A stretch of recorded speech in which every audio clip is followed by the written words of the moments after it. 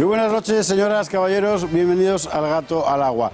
Hoy hemos conocido una noticia, iba a decir sorprendente, la palabra quizá no sea esa, lo ha contado Esteban Urriceta en El Mundo.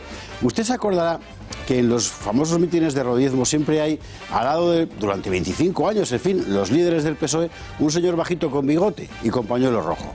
Bien, ese señor bajito con bigote y con pañuelo rojo es el señor Fernández Villa, gran líder durante muchísimos años del sindicato minero de la UGT en Asturias. Pues bien, la noticia que se ha publicado hoy es que el gobierno Zapatero hizo una trampa, que en realidad es un delito, para poder soplarle a esta gente, porque se lo repartieron los líderes, más de 30 millones de euros. 30 millones de euros.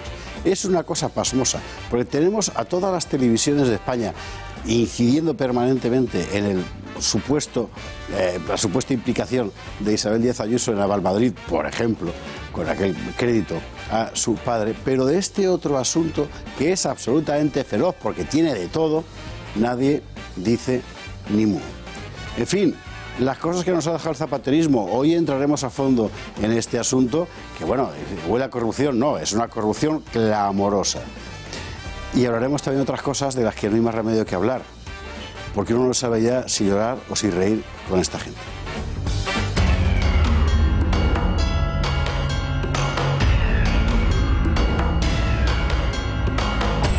Jo ja en tinc. Construïm la república. Jo ja tinc el cas per construir la república.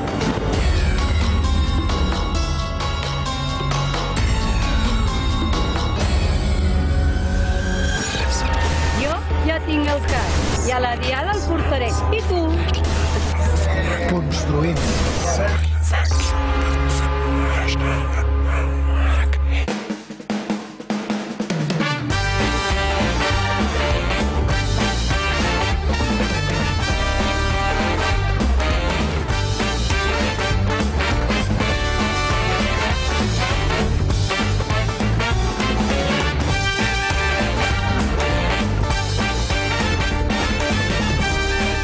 Bastante tema catalán hoy en el Gato al Agua, porque además de esta historia, de este vídeo que han sacado para construir la República con el casco puesto, a lo mejor para que las ideas no fluyan, no lo sé, hemos tenido la declaración, en realidad es una declaración de guerra institucional, en fin, de Torra hoy en Madrid, hemos tenido la denuncia de la Fiscalía de que alguien ha hackeado los ordenadores de los jueces del proceso en el Tribunal Supremo, en fin, un montón de cosas. Permanezcan atados a sus asientos, que vamos a empezar.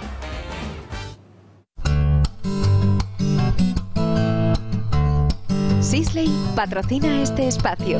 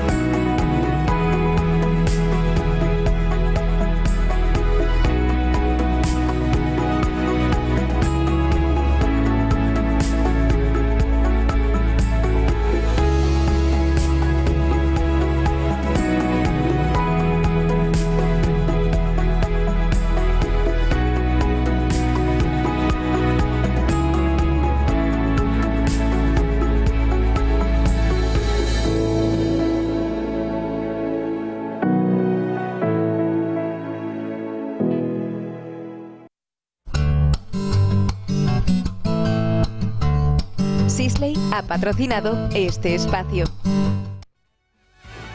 Muchas cosas que contar hoy. Hace un ratito terminó la reunión del PSOE y de Podemos y ha salido Yone Belarra diciendo a los medios de comunicación y expectantes que mientras el PSOE siga con su dinámica de partido único, que es una fórmula muy interesante, por cierto, no hay nada que hacer. En fin, es uno de los temas, por supuesto, de hoy en nuestros titulares.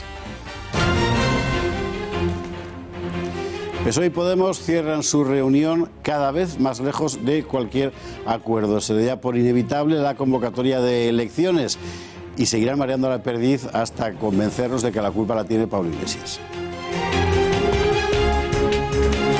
En Madrid, primer encontronazo serio entre el PP y Vox, habría que decir entre PP, Ciudadanos y Vox, en el Ayuntamiento. ¿A cuenta de qué? A cuenta del pacto municipal contra la violencia machista que Vox se ha negado a suscribir porque considera que sus términos siguen incidiendo en la culpabilización de la mitad de la sociedad. Trataremos de hablar esta noche con representantes tanto de Vox como del PP.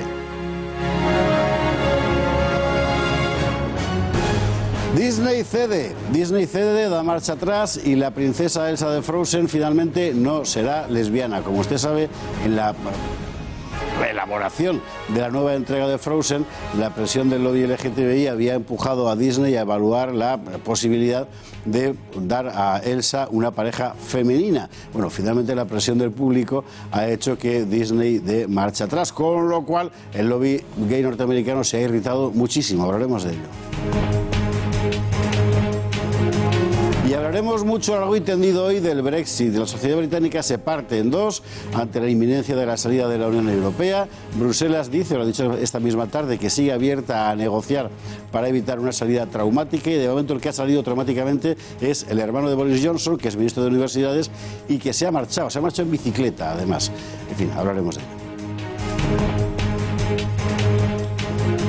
Y el anunciado tema catalán, Torra amenaza en Madrid con que no acatará la sentencia, actuará en consecuencia y declarará la independencia. Y el ripio no es mío, es suyo, porque lo he dicho así esta tarde. Ha llamado también a la resistencia, que mire usted por donde también rima, contra los tribunales. En cualquier país normal, que el representante ordinario del Estado en una región diga estas cosas, llevaría a su cese inmediato. Aquí, al revés, nos van a cesar a todos los demás. Y enseguida empezaremos a presentar un asunto importantísimo. Este sábado a las 10, Más se perdió en Cuba con Javier Horcajo. Pero de momento lo que hacemos es completar nuestros titulares con los que traen hoy nuestros invitados, empezando por alguien que se reincorpora después de un fastuoso verano que me acaba de contar y del que no diré ni una palabra. Don Juan Arza, muy buenas noches. ¿Qué tal? Buenas noches, buenas noches. ¿Qué tal? ¿Tu titular de esta noche? Pues yo he titulado Un casco amarillo para Boris Johnson. Está bien. Porque la cosa parece que va de amarillos, chalecos amarillos, cascos amarillos y el pelo amarillo del señor Johnson y su hermano, ¿no? Sí. Así que algo tiene ese color que no funciona bien. Lo siento por aquellos a los que les guste, pero habrá que hablar del amarillo populista. Acuérdate de lo de Molière, que se murió vestido de amarillo en el extranjero y desde entonces el amarillo, sí, en fin, eso es malfario. Bueno, Juan Arza, muchísimas gracias. Don Pedro Insua, muy buenas noches. Buenas noches. ¿Qué titular tras esta noche? Pues yo he dicho algo así como próximas elecciones o del triunfo del bipartidismo, bueno, pues frente a lo que venía siendo la nueva política, ¿no? Que venía planteándose como una especie de adanismo de la política que venía a salvar, casi milenarista, ¿no? Un tono milenarista, el caso de Podemos particularmente, a salvar pues de todos los vicios y corrupciones de la política española producidos por la casta, y resulta que las próximas elecciones yo creo que representan el triunfo del bipartidismo precisamente, es decir, Podemos se está apagando, digamos, y se lo está comiendo el PSOE. Y en el caso de los dos partidos, tanto Ciudadanos como Vox, pues yo creo que ante determinados discursos del PP creo que también se van apagando. Y me parece, tengo la impresión, de que precisamente estos dos bloques, esta división en bloques de la política española, lo que ha hecho es que uno de estos partidos, precisamente los más instalados, esto quiere decir que ser un partido político no es tan fácil y digamos, establecer todas las líneas de acción de un partido político por toda la geografía española no es tan fácil, y hay dos partidos que están mucho mejor posicionados institucionalmente, que son el PSOE y el PP, y que no son tan fáciles de matar como algunos pretendían. Pedro, muchísimas gracias. Don José Luis Balbás, hablando de bipartidismo. ¿Qué tal? Muy buenas noches. Buenas noches. ¿Qué titular nos traes?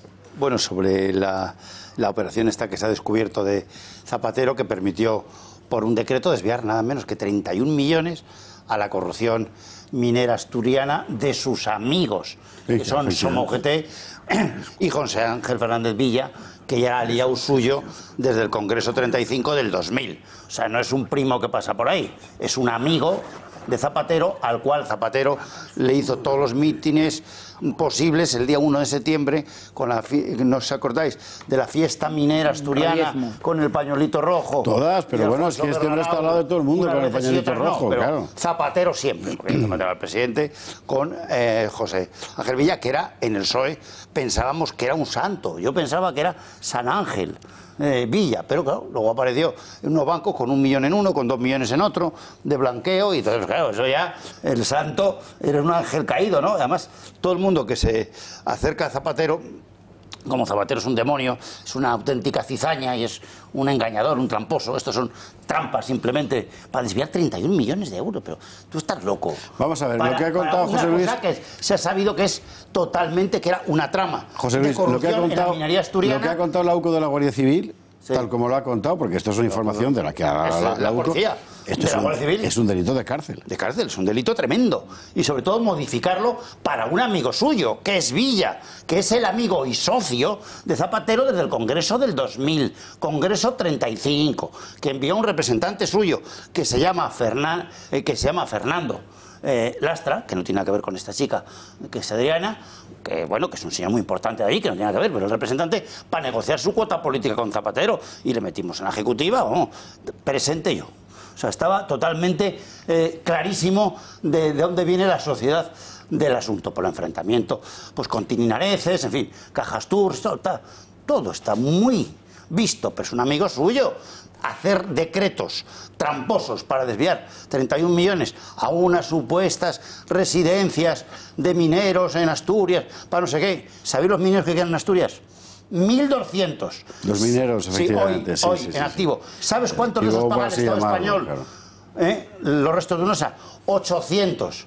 ¿Qué me estás contando? Esto es un chiste, para llevarse la tela, todo, nada más. Un chiste. Dentro de la operación, la UCA ha contado cosas tan interesantes como, por ejemplo, que estos mandaban correos a las empresas que debían optar para llevárselo crudo, y en los correos les mandaban los proyectos presentados por sus competidores y les decían: si vais a copiar, que no se note. Bueno, una cosa de verdad, en fin, para no creérselo. José Luis Balbás, muchísimas gracias. Don Alejo Vidal Cuadras, bienvenido. Buenas noches. ¿Qué titular nos trae usted hoy? Mi titular es: el Brexit es un juego en el que todos pierden. Como es bien sabido, hay 3 clases de juegos. Los que juegan las personas que son buenas e inteligentes, ellas ganan y hacen ganar a todo el mundo. Los juegos que juegan los malvados e inteligentes, ellos ganan a costa de todos los demás. Y después los juegos que juegan los tontos y malvados, que hacen perder a todo el mundo y ellos también se estrellan. Bueno, pues el Brexit es un juego de tontos y malvados, porque es un juego en el que pierde el Reino Unido, y muchísimo, y hace perder también al resto de la Unión Europea, ¿no? Entonces, hay una analogía, un paralelismo, en España, de otro asunto, que también es un juego en el que todo el mundo pierde, y por tanto es un juego promovido por tontos y malvados, que es el procés, ¿no? En el procés los catalanes pierden, pero bueno, hasta un extremo absolutamente delirante, y hacen perder a todos los demás. O sea que es triste que en distintos países y en distintos contextos estemos en manos de gente carente de inteligencia y carente de moral. Alejo Vidal Cuadras, muchísimas gracias. Está bien eso del juego en el que todos pierden. En fin, don Antonio Alonso Timón. Muy buenas noches. Que se ha puesto mi chaqueta preferida para venir hoy al gato. Por eso lo he hecho, para inaugurar temporada. La menor duda. Para inaugurar temporada. Como Dios manda, sí señor. La chaqueta que a usted le gusta. ¿Qué titular traemos hoy? Voy a ser breve porque además veo que Balbás tiene un montón de notas, no sé si nos va a dejar hablar. Sí, es que Balbás hoy comparte por escrito. Entonces no va a hablar. Entonces, último Hay que cuatrimestre. documentar las cifras desviadas del Estado.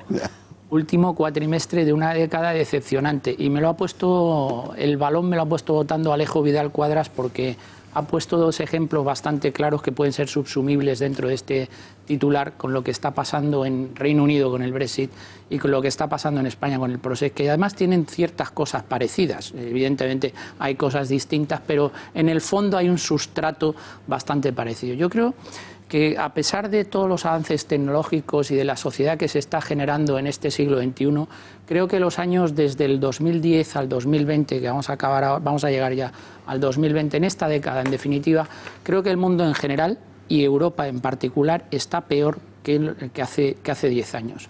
Y está peor desde el punto de vista social, está peor desde el punto de vista jurídico, está peor desde el punto de vista económico y está peor desde el punto de vista político. Creo que hay unas incertidumbres que no se están atajando, creo que hay un gap social que se está generando en el que la clase media cada vez en los países occidentales se enfrenta a unos retos mayores y está en cuarto menguante. Creo que las democracias occidentales se están convirtiendo en democracias de las minorías en vez de democracias de las mayorías y tenemos por delante unos retos muy importantes que afrontar, que como no se afronten pronto y no atajemos los grandes problemas que están latentes y que van a salir a la superficie no tardando mucho, algunos de ellos ya han salido en estos últimos años, vamos a ir degenerando y vamos a hacer que las instituciones pierdan cada vez más prestigio, como está sucediendo, y que Europa definitivamente no sea ese estado de bienestar del que hemos gozado en los últimos tiempos. Pues tú también me dejas botando la pelota, mi querido Antonio, porque con este asunto de la década decepcionante y lo que viene por delante, y también hemos sido un pareado como a Torra, ¿verdad? Si ha habido un testigo de lo que ha estado pasando, y además está interpretando semanalmente, ha sido un programa de esta casa, que como el Guadiana desapareció para volver ahora a aparecer, que es Más se perdió en Cuba. Dirigido, presentado, elaborado, pensado por el incomparable Javier Horcajo. ¿Qué tal, Javier? Muy buenas noches. Que vuelve Más se perdió en Cuba. Ahí estamos. Que vuelve este sábado a las 10 de la noche, precisamente en un momento tan importante como el que acaba de describir Antonio Alonso Timón, porque por Más se perdió en Cuba pasaron, con una sola excepción, y casi todos los que ahora son líderes de los partidos políticos. Durante muchos años ha estado siendo el termómetro de lo que estaba pasando en España y no solo en España. Seguro que usted tiene en la memoria programas, en fin, inolvidables de aquel Más se perdió en Cuba con debates, en fin, tremendos. Y ahora, cuando verdaderamente vuelven a hacer falta esos debates tremendos, lo vemos, vuelve Javier Horcajo. Pues ha llegado diciembre y nos ha traído la sorpresa. 3.128.963 parados. Les presento a nuestros invitados esta noche. Doña Inés Arrimadas, buenas noches. Buenas noches. Begoña Villacís, buenas noches. Buenas noches. Yo también estoy de acuerdo que hay vida después de la crisis, obviamente, ¿no? Nosotros empezamos aquí en agosto a enseñarles el cartón del paro. Entonces nos llamaban antipatriotas, decían que éramos unos alarmistas, que de dónde sacaban esos datos. Pues sean muy bienvenidos a Más se perdió en Cuba. España ha vuelto al desgobierno. Muchos nos lo habíais pedido. Vuelve Más se perdió en Cuba.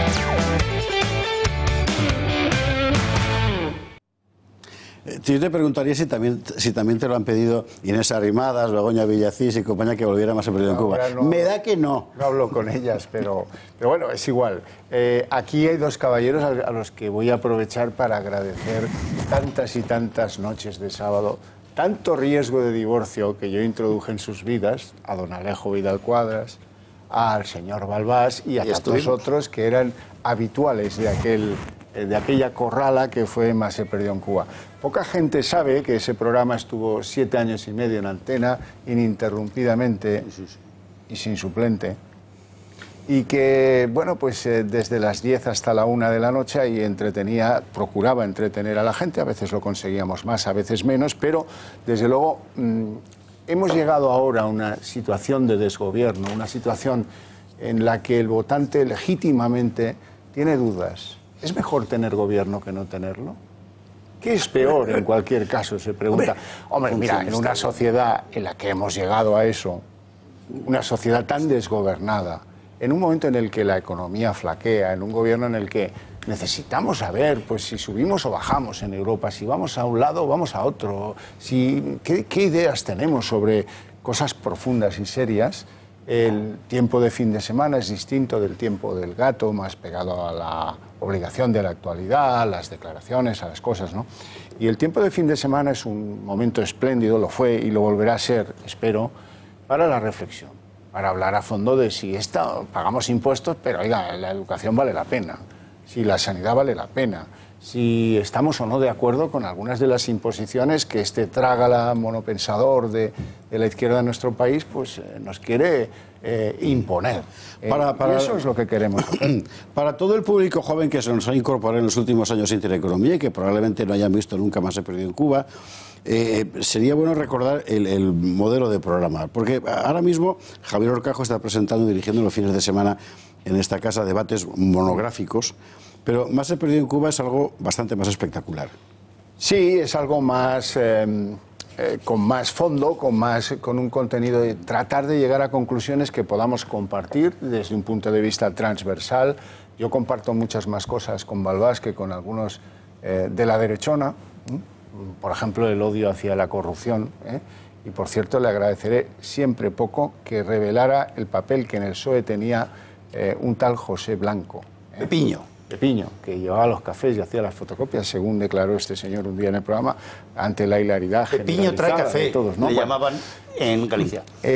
Bueno, la cuestión es que mucha gente me lo ha pedido desde que no emitíamos el Más se perdió en Cuba por razones ajenas a un servidor y a la casa, ¿no? Y vamos a volver con esa idea porque creo que de nuevo somos necesarios. El origen de Más se perdió en Cuba, como algunos tal vez recordéis, es que, bueno, gana las elecciones un tal José Luis Rodríguez Zapatero y eso va para largo. Y entonces alguien decide que lo que fue primero un programa en la radio y luego un programa que don Alejo se acordará perfectamente del programa en la radio y luego un programa en televisión, pues fuera una línea de resistencia, como dicen ahora. Antes se llamaba Más de combate, ¿no? Es más bonito lo de combate, sobre todo ante... de resistencia y de denuncia. Bueno, efectivamente, de ambas cosas que eran absolutamente necesarios. Al tiempo que era un programa muy solidario, que recogía dinero, por ejemplo, para el terremoto de Lorca, para los parados, en fin, cosas que aquí se inventó aquello del contador del paro, que es una cuestión tan sencilla como dividir por minutos cómo iba el contador y que la gente viera en números gráficamente cómo estábamos ante un drama que era el desempleo. Ahí en el anuncio aparece que, no sé en qué año es, debe ser el 9, estábamos en 3.200.000 desempleados. Ahora estamos en 3.065.000. Es decir, no hemos superado el gran drama del paro en este país, ni de broma. Y yo creo que la exigencia es enfrentar los grandes debates, enfrentar los grandes temas de una forma honrada y de una forma que pueda ser útil para que el que nos ve desde el otro lado de la pantalla, en su casa, sienta atendida esa necesidad, ¿no? Como veterano del programa... Sí, señor, sí. Quisiera hacer una observación, que es interesante para nuestros seguidores y para nuestra audiencia. Y también para esos jóvenes que se han incorporado, ¿no? Durante los 8 años de zapaterismo, Intereconomía fue... implacable. La trinchera, sí. No, fue implacable en la denuncia, siempre rigurosa, documentada, argumentada, de los desastres del zapaterismo. Y creo modestamente que esta casa, con esta labor informativa y de análisis seria, continua, incisiva, contribuyó en una medida no pequeña al final del zapaterismo. Cuando el zapaterismo se derrumba y gana el PP por mayoría absoluta, toda España esperaba que Intereconomía se transformaría en la niña mimada del nuevo gobierno, por razones obvias. Curiosamente, pasó exactamente lo contrario. ¿Por qué? Porque Intereconomía mantuvo su línea editorial, sus principios, sus valores, su rigor en el análisis.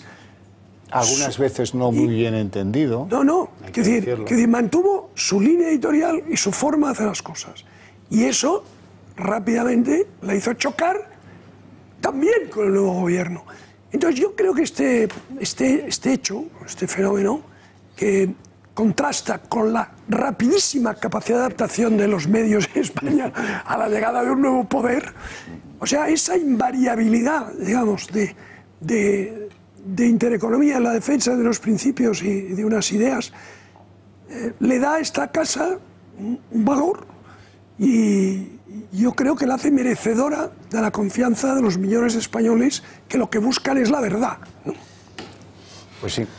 José Luis Balbás, que querías echarle otra flor a Javier Orcajo y a esta casa, sabes que siempre son bien recibidas. Desde el primer programa, los 7 años, fue importantísimo frente al desastre de Zapatero, que ya veíamos, y yo creo que evitó en gran parte que el déficit público en 2008 y 2009, que fue el 10% cada año, y casi quiebra el país, pero lo quiebra para siempre, ¿eh? Por lo menos que ya no pasará del 10, que es una salvajada. Ten en cuenta que tenemos que tener el 2,1, ¿sabes? Es una cosa desastrosa, porque este tío es que es un tío que está ido, ¿sabes? Sigue ido, igual, ¿no? Entonces, ahí se gestó una operación importante de democratización, porque el resto de las televisiones eran todos sectas con él. Hasta él crea la Sexta, él crea la 4, él crea todo para él. Te voy a ser tremendamente sincero. ¿Cómo cuesta? Caramba. Estaba ahí esperando sentarme en la mesa y os escuchaba hablar de Soma UGT y del líder de Soma UGT en Asturias. Bueno, y aún falta por salir el que compraba carbón en Colombia para hacerlo pasar por carbón español y meterlo en las centrales, el que financiaba las actividades pero si lo miras con perspectiva de la histórica política española, que es poca cosa, ¿no?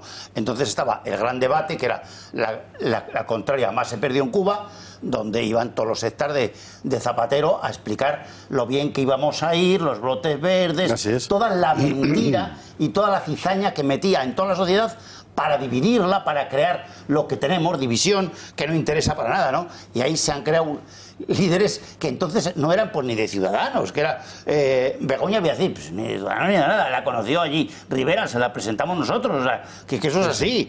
Arrimadas, Luis Salvador, pero claro, estaba también Pedro Sánchez, que también fue allí. No sigas, porque ya está pensando el espectador que la culpa la tiene Orcajo de todo lo que ha pasado después. Solo una cosa. Rivera, era habitual, vivía allí. Deberíamos terminar.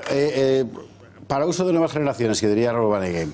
Lo demás se perdió en Cuba, viene de la guerra de Cuba, 1898, se pierde, pues ya sabe usted, en fin, o si no lo sabe ya se lo cuento yo, que perdimos y la gente vuelve, pero volvían cantando. Más se perdió en Cuba y volvieron cantando, era el refrán, y lo sigue siendo. Y más es se muy perdió en Cuba, porque es ese punto de esperanza que hay que añadir a las que es justamente lo que te iba a preguntar. Más se perdió en Cuba, con el zapaterismo, ¿verdad? Y volvieron cantando. Ahora estamos en la misma situación. Vamos a volver a tener una derrota semejante. No lo sé, estamos en una situación de desgobierno nada prometedora. Cualquiera de las soluciones que pueda tener parece mala. No sé cuál es la peor, no lo sé, francamente, pero en cualquier caso sí me parece que es necesario que los grandes temas estén presentes y que la gente se sienta en sus hogares, pues entienda que hay quien comprende su posición y que se identifica con el que piensa que se ha hecho un desastre en la educación, que se ha hecho un desastre con los mayores, que se ha hecho un desastre en tantas y tantas cosas, ¿no? Pues todo eso examinado a fondo a partir de este sábado a las 10 de la noche, Más se perdió en Cuba con Javier Orcajo. Bueno, muchísima suerte. Y el sábado a las 10 nos vemos. Un instante para la publicidad y a la vuelta lo que está pasando con el Brexit, de verdad. Vamos a escuchar, si todo sale bien, además, algo que nunca se oye en ninguna televisión en España, porque hay gente que es partidaria del Brexit, nos lo van a contar. Eso, y Torra con su independencia, consecuencias, en fin, y la sentencia. Hasta ahora mismo. ¿Tenía usted bonos o acciones de Abengoa? ¿Le han hecho creer que ha perdido su inversión, que ha perdido todo su dinero? Pues no se lo crea, Duran y Duran Abogados es el primer bufete que ha logrado ya sentencias con las que los perjudicados han recuperado todo su dinero. No se deje llevar por el desánimo y luche por él hasta las últimas consecuencias. No crea a los que le digan que ya está todo perdido. En Duran y Duran Abogados saben cómo lograr que quien le indujo a esta mala inversión le restituya todo su dinero. Cuéntele su caso y le defenderán. Un equipo de más de 20 abogados expertos en la materia está a su entera disposición. Solo tendrá que pagar honorarios cuando haya recuperado el dinero. Duran y Duran Abogados son su mejor garantía de éxito.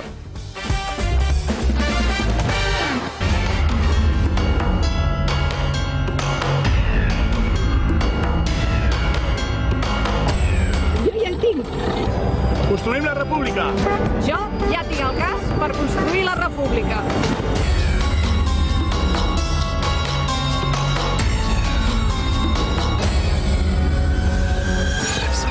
Jo ja tinc el cas i a la diada el portaré. I tu? Construïm.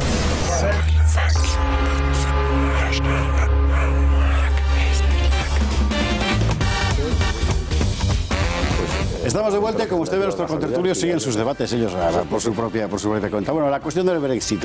Hoy, seguramente la imagen más vista, porque ha sido muy gráfica, la verdad, esa del hermano de Boris Johnson abandonando la reunión en bicicleta diciendo que se va porque, bueno, no puede compaginar sus ideas con la fidelidad familiar. Una cosa, la verdad, es que impresionante. Gran Bretaña está rota completamente con este asunto, que ya va mucho más allá de una discusión política, se ha convertido realmente en una discusión emocional. ¿Cómo está ahora mismo la situación? Vamos a verlo. El Parlamento británico vivió ayer una jornada cargada de tensión. La Cámara Baja se jugaba a perder el control sobre el proceso del Brexit. Boris Johnson jugó todas sus cartas y perdió la partida. Una derrota parlamentaria que lo acorrala y anula su plan de Brexit extremo y las posibles elecciones anticipadas el 15 de octubre. Pero Johnson no pierde la esperanza y previsiblemente llevará el lunes de nuevo su propuesta de adelantarlas. Con esta estrategia, el primer ministro quiere que sean los propios británicos los que elijan entre un acuerdo o un no acuerdo o incluso nuevos retrasos en el abandono de la Unión Europea.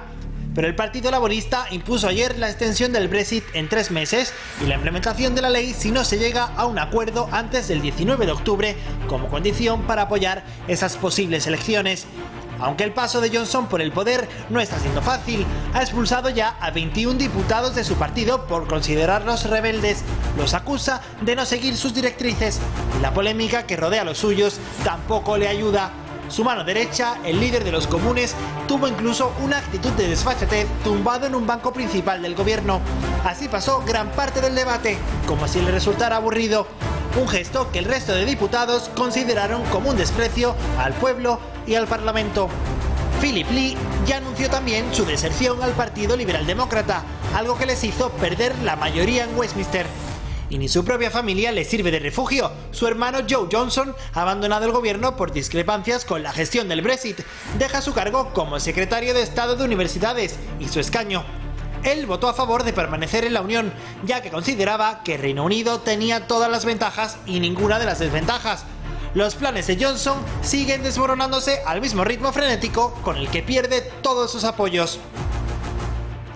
Ahora la cuestión es saber si pierde también los apoyos populares, y ahí es donde no está nada clara la cuestión. Pero hay algo que hay que preguntarse, es decir, si uno ve los medios de comunicación españoles, da la impresión de que toda Gran Bretaña en general se ha vuelto oligofrénica y ha optado por esto. Bien, no es así. Es decir, hay razones a favor y razones en contra. Y las razones a favor son las que nunca se cuentan y nosotros hoy querríamos escucharlas. Para lo cual contamos al otro lado del teléfono con alguien que ya está aquí en este programa, cosa que le agradeceremos siempre, don Víctor Santana, español, asesor del Grupo Conservador en el Parlamento Europeo y que conoce el asunto de primera mano. Don Víctor, muy buenas noches. Muy buenas noches. ¿Cuáles son las razones para el Brexit? Es decir, ¿qué razones esgrimen los partidarios de la salida del Reino Unido de la Unión Europea? Bueno, las razones siempre han sido las mismas. Que tu propio Parlamento, las personas que tú eliges para que te representen, son las que eligen las leyes que se van a aplicar en tu país y que no venga otras personas de otros países a los que tú no puedes ni contratar ni despedir a decirte lo que tienes que hacer.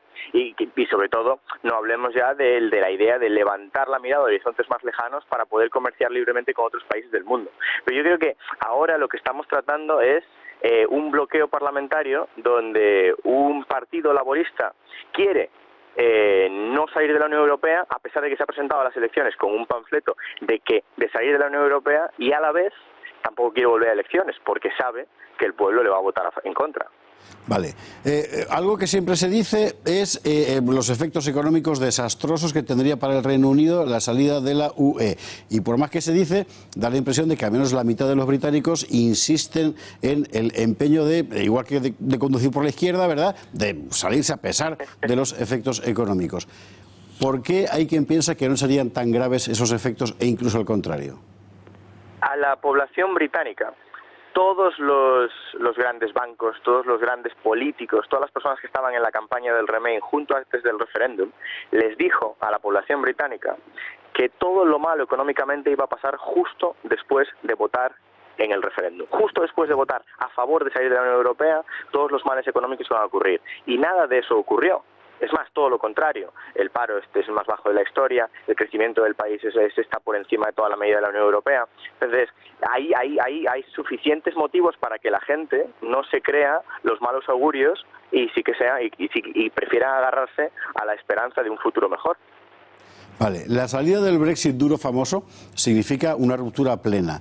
Vamos a ver, hay quien tiene que se malicia, digamos, que en realidad el objetivo final es el de retornar a alguno de los tratados iniciales, tipo EFTA, por ejemplo, que permitiría una relación fluida desde el punto de vista comercial con el resto de Europa sin pasar por el aro de la unión política. ¿Esto es solo una impresión? No, es una realidad. Es una de las cosas que se trató en un primer momento, justo antes, una de las propuestas que se puso encima de la mesa, incluso antes del voto, ir a un modelo como el modelo suizo, en donde tienes acceso a distintos mercados a través de ciertas regulaciones, pero estás completamente fuera del single market y de la misma manera de la unión aduanera, que te implica que tú puedes realizar acuerdos comerciales con terceros países sin ningún tipo de problema, porque a día de hoy todos los países de la Unión Europea no podemos realizar acuerdos comerciales con Estados Unidos independientemente, porque es la Comisión Europea, un organismo que no podemos ni contratar ni despedir, los que hacen esos acuerdos por nosotros. Entonces, el acuerdo comercial en un estilo suizo, más que el EFTA de estilo suizo, pues puede ser un mecanismo de regulación a posteriori. Pero lo importante es ver que el mandato de la gente del referéndum de hace 3 años se cumpla, y una vez que ese mandato se cumpla, poder llegar a un tipo de acuerdo con la Unión Europea. Una de las cosas que ha ocurrido estos días, sobre todo ayer, cuando el Parlamento británico votó para que, obligando al gobierno a que aceptase cualquier acuerdo que le presentase la Unión Europea, ha propiciado que la Unión Europea, y lo hemos visto esta mañana en unas declaraciones del portavoz, ha negado a llegar a cualquier tipo de acuerdo, porque están perfectamente esperando tranquilamente en su silla a que los laboristas británicos hagan el trabajo por ellos y consigan que el Reino Unido no se vaya de la Unión Europea, o por lo menos que lo retrasen sin una fecha fija. Una última pregunta en términos, digamos, ya más geopolíticos.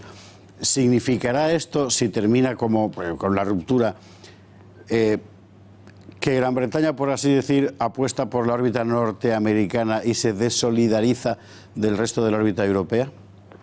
No, yo creo que no. Yo creo que el Reino Unido nunca ha hecho eso en ningún momento. Lo más importante para que cualquier país prospere es que tenga vecinos prósperos, y al Reino Unido seguramente le interesará que la Unión Europea sea lo más próspera posible para poder comerciar y negociar con ellos y venderles sus productos, como a todo el mundo le interesa, porque ahí es donde está el crecimiento económico. Sí que es verdad que una vez fuera de las ataduras que te impone la Unión Europea, el Reino Unido va a poder volver a visitar todos aquellos continentes más lejanos que en su día también ha estado. Y obviamente, como siempre lo pone el primer ministro del Reino Unido, los Estados Unidos son sus primos. Entonces puede ser una alianza muy poderosa, pero eso no implica que le des la espalda a alguien.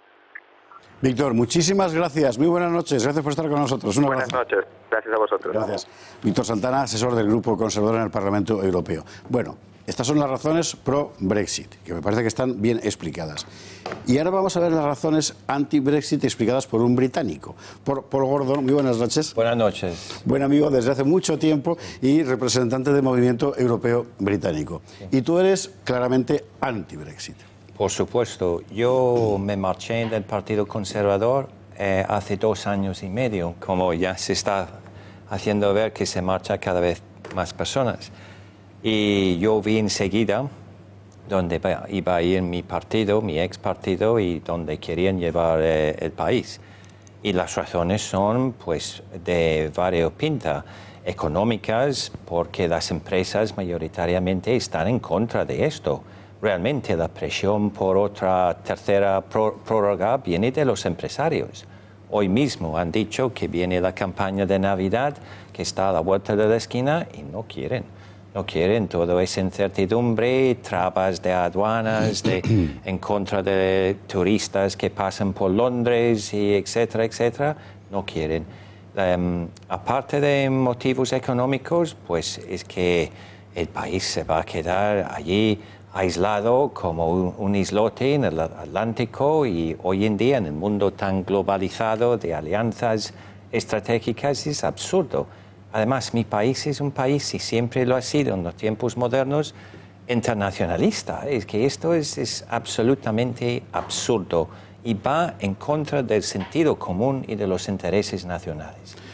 Pero si tienes a prácticamente la mitad de la sociedad británica, bueno, ya estamos hablando de dos mitades, pues, con cierta imprecisión, como es lógico, pero bueno, favorable a la salida, ¿será por algo más que por una comida de coco? Es por motivos emocionales también. La verdad es que la prensa sensacionalista en mi país ha estado 40 años machacando al pueblo llano, machacando el Daily Express, el Daily Mail, The Sun, han estado allí criticando Bruselas por lo que fuera.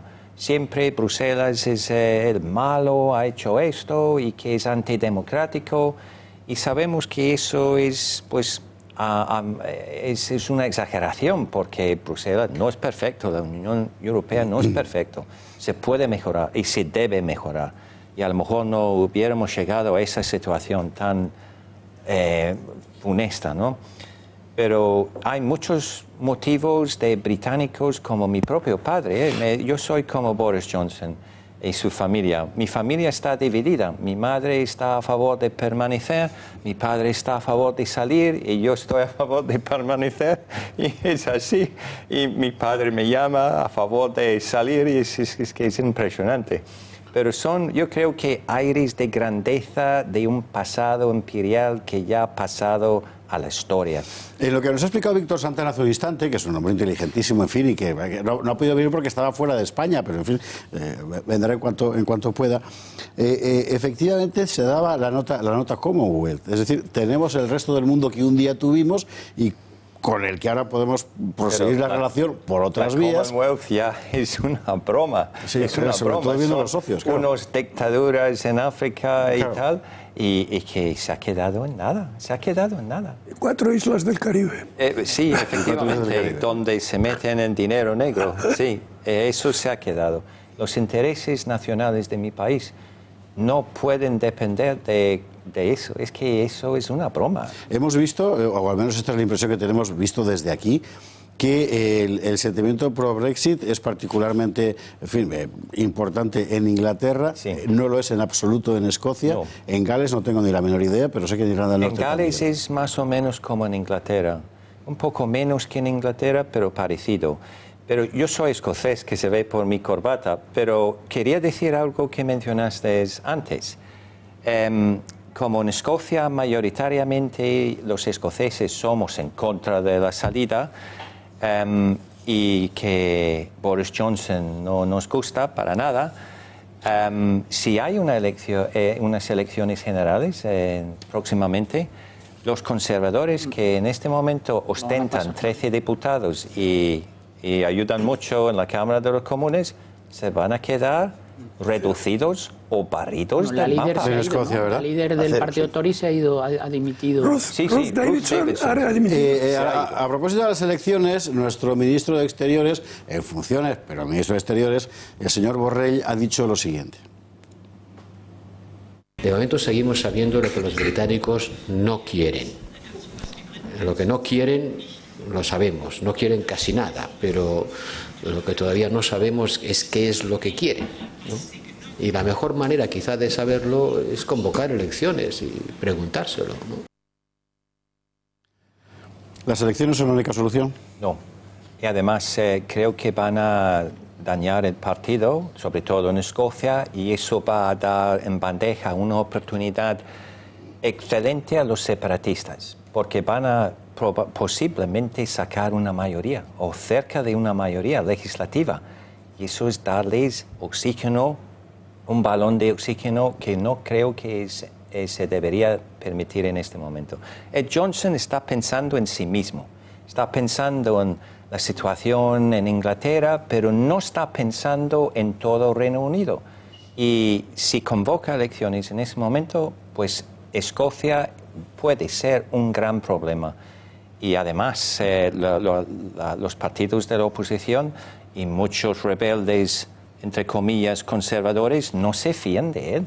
No se fían que convoque elecciones y posiblemente gana por las razones que hemos expuesto, y que convoca, que sale de la Unión Europea cuando le da la gana, sin acuerdo, entonces no se fían. Quieren que el proyecto de ley que está pasando por la Cámara de los Lores hoy para prevenir una salida a las bravas, pues que sea ley y que esté obligado a no salir a las bravas.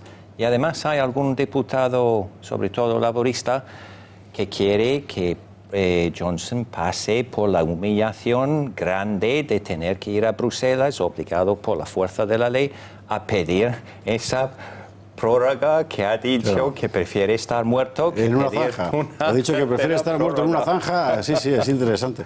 Sí. Alejo Vidal Cuadras, desde la atalaya de largos años en el Parlamento Europeo. ¿Cómo lo ves? Sí, vamos a ver.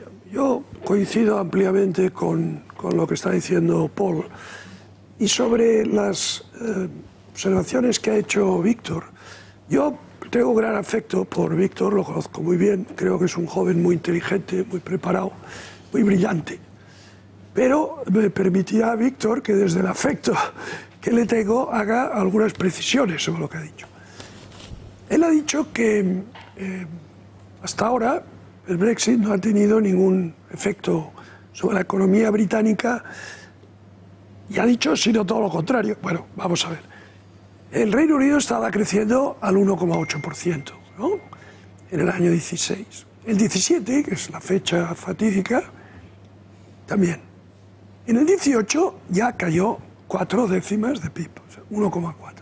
Y en lo que llevamos de 2019 se está contrayendo el crecimiento del PIB a un ritmo aún más rápido que en el año 2018. Por tanto, esto que ha dicho Víctor, pues no responde a la realidad. En segundo lugar, él ha dicho, hombre, es que decían que se iba a notar de manera inmediata.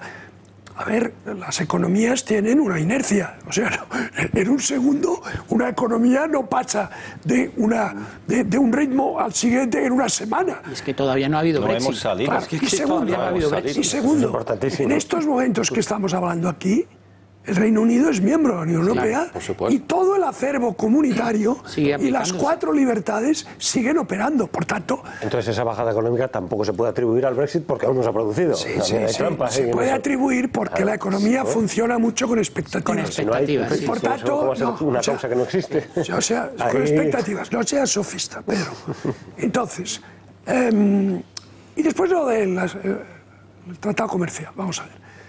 Víctor dice, hombre, es que claro, los Estados miembros no pueden independientemente hacer un tratado comercial con China, con Brasil, con Estados Unidos, porque quien negocia es la Unión. Y ha dicho, cuidado, ha dicho que la Comisión, que no es un órgano elegido por los votantes, porque los comisarios son designados por los gobiernos democráticos, pero los designan los gobiernos, dice que la Comisión es la que... No, un momento. Cuando se prepara un tratado comercial, como hay tratados importantísimos con México, por ejemplo, con Chile, cuando se prepara, ahora el de Mercosur, ¿no? Cuando se prepara un tratado comercial de esa envergadura, el Consejo Europeo, que está formado por los gobiernos elegidos democráticamente en sus países, es el que prepara, aprueba, tutela y supervisa el acuerdo. Y el Parlamento Europeo, que todos los que allí se sientan son elegidos por sufragio universal, directo y secreto, el Parlamento Europeo no solo lo discute o lo debate, sino que al final tiene que dar la aprobación o no a ese tratado. Y también se ha olvidado Víctor decir una cosa, que es que cuando tú vas a negociar con China o con Canadá, no es lo mismo. No es lo mismo estar allí sentado y decir, yo represento a 500 millones de consumidores y represento al PIB más grande del mundo, ¿Qué le parece? ¿Vamos a hacernos pupa, doctor, como en el chiste del dentista? ¿O vamos a ser buenos y vamos a ganar los dos? Que no es lo mismo que vaya España sola o vaya, con todos mis respetos, el Reino Unido solo. O sea, no tiene color. Entonces, eso hay que decirlo. Y repito, la Comisión no es la que decide y negocia. La Comisión gestiona en nombre y bajo las órdenes del Consejo y la supervisión del Parlamento. O sea, las cosas hay que explicarlas bien.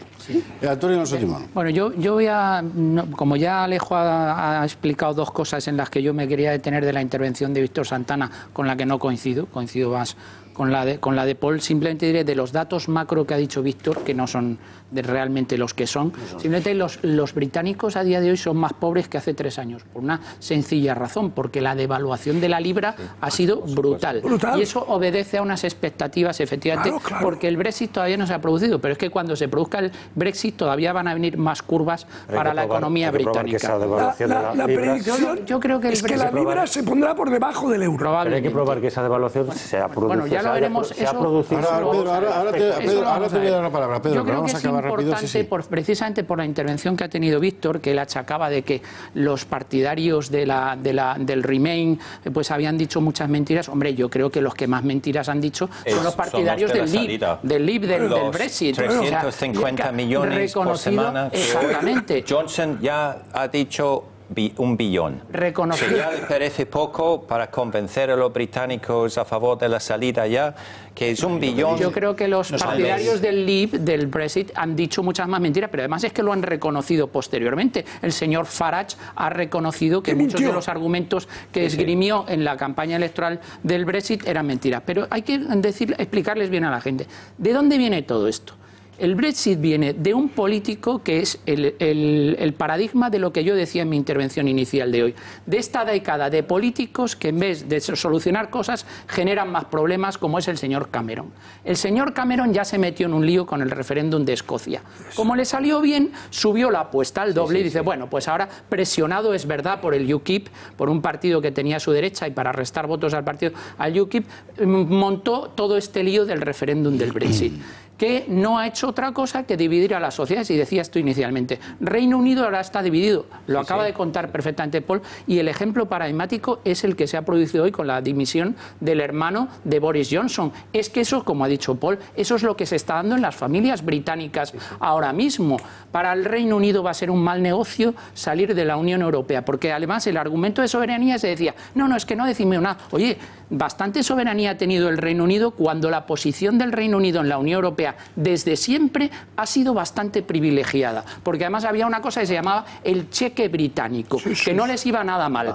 Lo que quiero decir con esto es que es una pena, y lo dijo algún exministro británico, el Reino Unido ganó la Segunda Guerra Mundial y está perdiendo la paz. El Reino Unido es muy importante, es un país muy importante para la Unión Europea, porque además siempre da otra visión, también lo ha dicho aquí en alguna ocasión Alejo, da una visión distinta de las cosas desde el punto de vista jurídico, social, y esa es la gran construcción europea. La construcción europea se hace con distintas visiones, la visión alemana, la visión francesa, la visión británica y la visión española, etcétera, etcétera. Creo que vamos a perder todos, el Reino Unido y Europa, y que efectivamente el mundo no está para las tonterías de que un país individualmente vaya por ahí. Gracias, Antonio. Os pediría que seáis un poco más breves, porque si no, no acabamos hoy el programa. Pedro, por favor, sí, vamos a hablar todos. Si todos somos breves, todos hablaremos. Si no, sobre todo vosotros. Si no, no habrá manera. Bueno, yo creo que se falsea y se tergiversa y se distorsiona todo cuando se compara esto con Cataluña, por ejemplo. No tiene que ver absolutamente nada que ver. Algo que ver si tiene. No tiene que ver. Esto no es un separatismo. Yo creo que hay algo parecido. Claro, es la intervención extranjera de potencias e intereses extranjeros que están interviniendo en la política doméstica de nuestro país. Esto nos cuenta el tiempo, ¿no? Creo que me voy a ir yo y os voy a dejar aquí hablar. Por favor. Entonces, Cataluña forma parte de España. El Reino Unido no forma parte de Europa desde el punto de vista soberano, porque Europa no es una soberanía. Yo creo que no se tienen en cuenta las consecuencias que de esto derivan. Y aquí Santana, ¿no?, tiene mucha razón. Es decir, para empezar, la Unión Europea nunca suspende la soberanía de nada. La Unión Europea lo que hace es ratificar esa soberanía. Un tratado implica la soberanía es actuando y acordando ciertas cosas. Entonces aquí nos pone de manifiesto, nos pone sobre la mesa pues la mentira que supone la ilusión europeísta, pensar que Europa es un Estado, y no lo es. Ese Parlamento no representa una soberanía. Ese Parlamento se llama Parlamento por una analogía que no es una analogía proporcional. No, señor, no tiene nada que ver con un Parlamento de un Estado, no tiene nada que ver. Algo que ver si tiene. Lo de Cataluña es quebrar una soberanía y, por lo tanto, destruir los derechos de un Estado como es España, como es su Constitución. Es decir, es fabricar una frontera que no existe. Mientras que separarse de un tratado no tiene nada que ver. Dejar de pertenecer a un tratado porque crees que te está perjudicando, primero tienes todo el derecho, no estás rompiendo absolutamente nada, porque cualquier Estado puede salirse de la Unión Europea, claro. Puede salirse. Entonces no tiene nada que ver con Cataluña. Cataluña te están quebrando el país, que es distinto, y están vulnerando los derechos de todos los españoles, incluidos los catalanes, y aquí no se está vulnerando ningún derecho. Aquí sí se ha votado un referéndum con todo el populismo que se quiera. Quien lo ha proclamado es las diferencias. Yo podría poner alguna semejanza del proceso. No tiene nada que ver salir de un tratado que quebrar una soberanía, es que no tiene nada que ver. Entonces, y eso distorsiona absolutamente el análisis, totalmente. Y vamos a ver, y termino. Aquí también hay que contar un poquito de historia. Es decir, la Unión Europea se hizo contra el imperialismo británico. Los primeros proyectos de europeístas, el de Hove-Kalergi, Paneuropa, la idea de Paneuropa, originaria de Europa, es contra el imperialismo británico. Al final de la Segunda Guerra Mundial, Churchill fue el gran esto estamos hablando de antes. Claro. Esto estamos hablando de antes, en los años 10, 20 del siglo XX. Y en buena medida se incorpora mucho más tarde. En 1973 se incorpora Gran Bretaña, siempre con un pie fuera. Siempre con un pie y con esa... Te voy a pedir, Pedro, que seas un poco más sucinto. Eso también hay que tenerlo en cuenta. Es decir, que hasta qué punto hay que ver, y eso hay que analizarlo, pero con un gran usalis y un nivel de análisis que a ver quién se arriesga a hacer. Si efectivamente está perdiendo pasta o no el Reino Unido, saliendo o permaneciendo. Ese tratado, ¿cómo ha castigado la economía británica o cómo la ha premiado?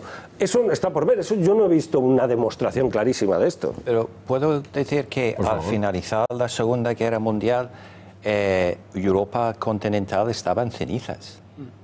Y ocupada y vencida, y mi país estaba muy débil, pero sobrevivía.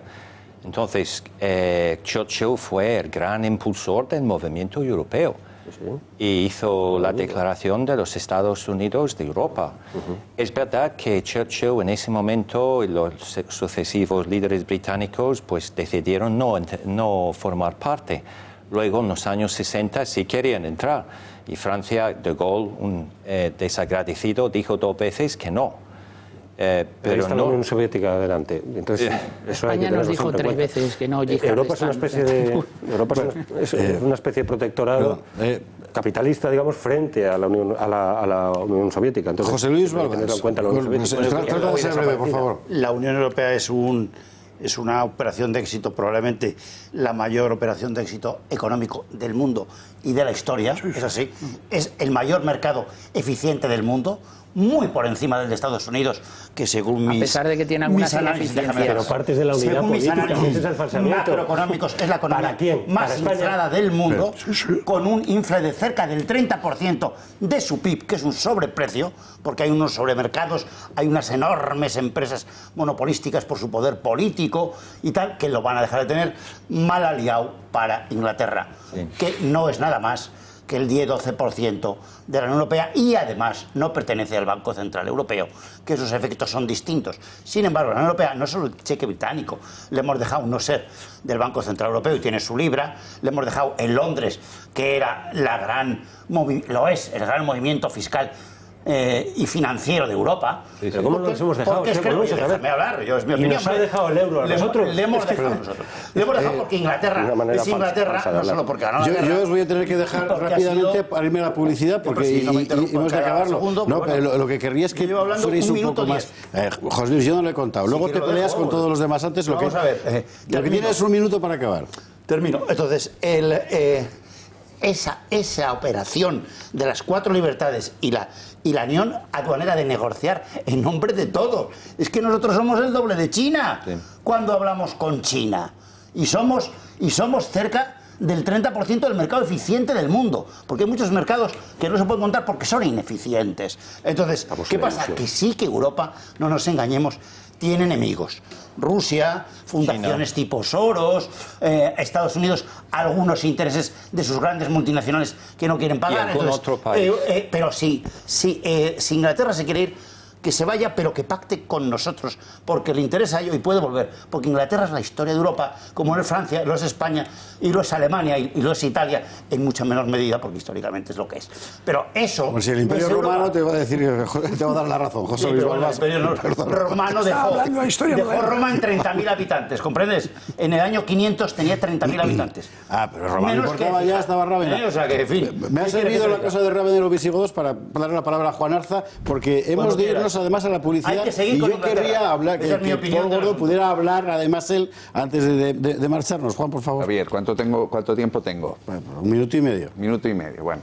A ver, yo sí que veo enormes paralelismos entre lo que está ocurriendo en Gran Bretaña y lo que está ocurriendo en Cataluña, porque son los paralelismos propios de la crisis de la democracia liberal que estamos sufriendo en toda Europa y también, diría, en el mundo occidental.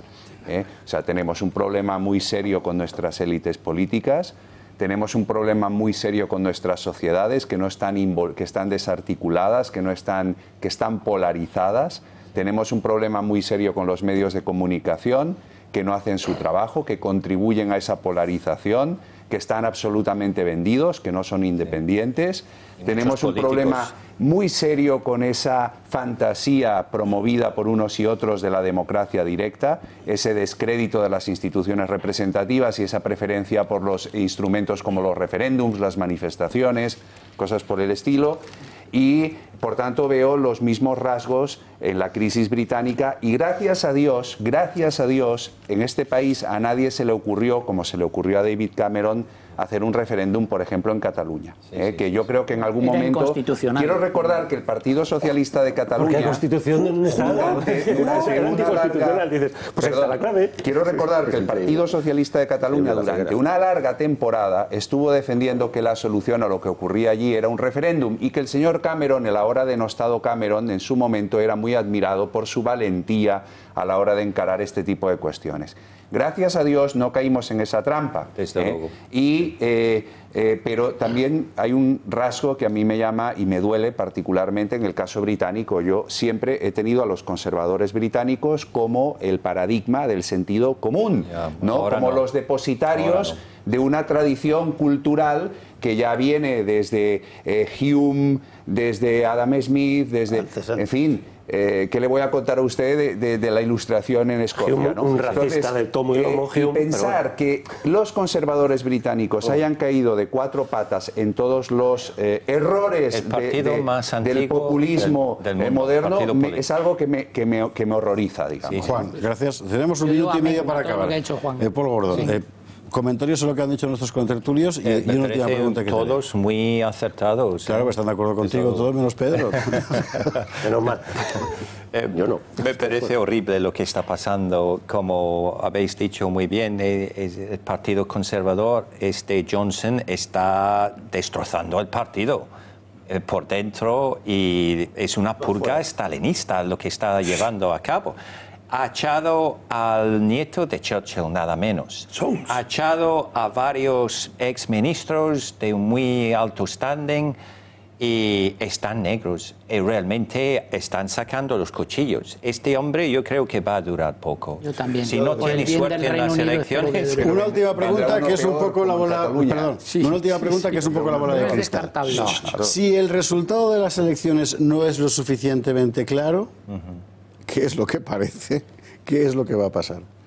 Pues yo creo que mi país va a seguir en la Unión Europea hasta una fecha que no sé. Pero si Johnson no gana fuertemente las elecciones, seguimos en la Unión Europea y ya veremos qué pasa después. Entendido. Es decir, que solo una gran victoria, perdón, que nos vamos a la publi, solo una victoria con un amplio margen dotaría de legitimidad suficiente como para seguir adelante con el proceso. Sí. Paul Gordon, mil gracias. Encantado. Nos vamos a la publicidad. A la vuelta pasamos de Paul Gordon a Yone Belarra, que ya sé que no es lo mismo, pero bueno, en fin, reunión Podemos-PSOE hoy. ¿Qué ha pasado cuando han salido? Se lo contamos enseguida. Está harto de pagar abusivamente por sus seguros. Además, siempre escucha negativas, problemas y no le cubren los siniestros. Desde el Departamento de Seguros de Intereconomía le ponemos solución. Como sus aliados le ofrecemos los mejores precios de todas las compañías líderes del mercado, asesoramiento gratuito y comparativo entre todas ellas. Y lo más importante, tramitamos todos sus siniestros para que no tenga que pelear con las compañías de seguros llamando a un 902. Nosotros lo hacemos por usted. Llame al 91 032 6947 y le informaremos sin compromiso. Intereconomía, su aliado de confianza.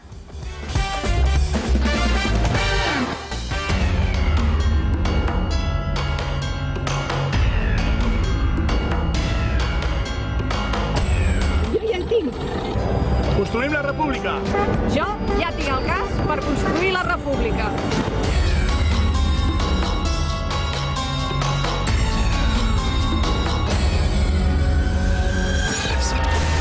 Ja tinc el cas i a la diada el portaré. I tu?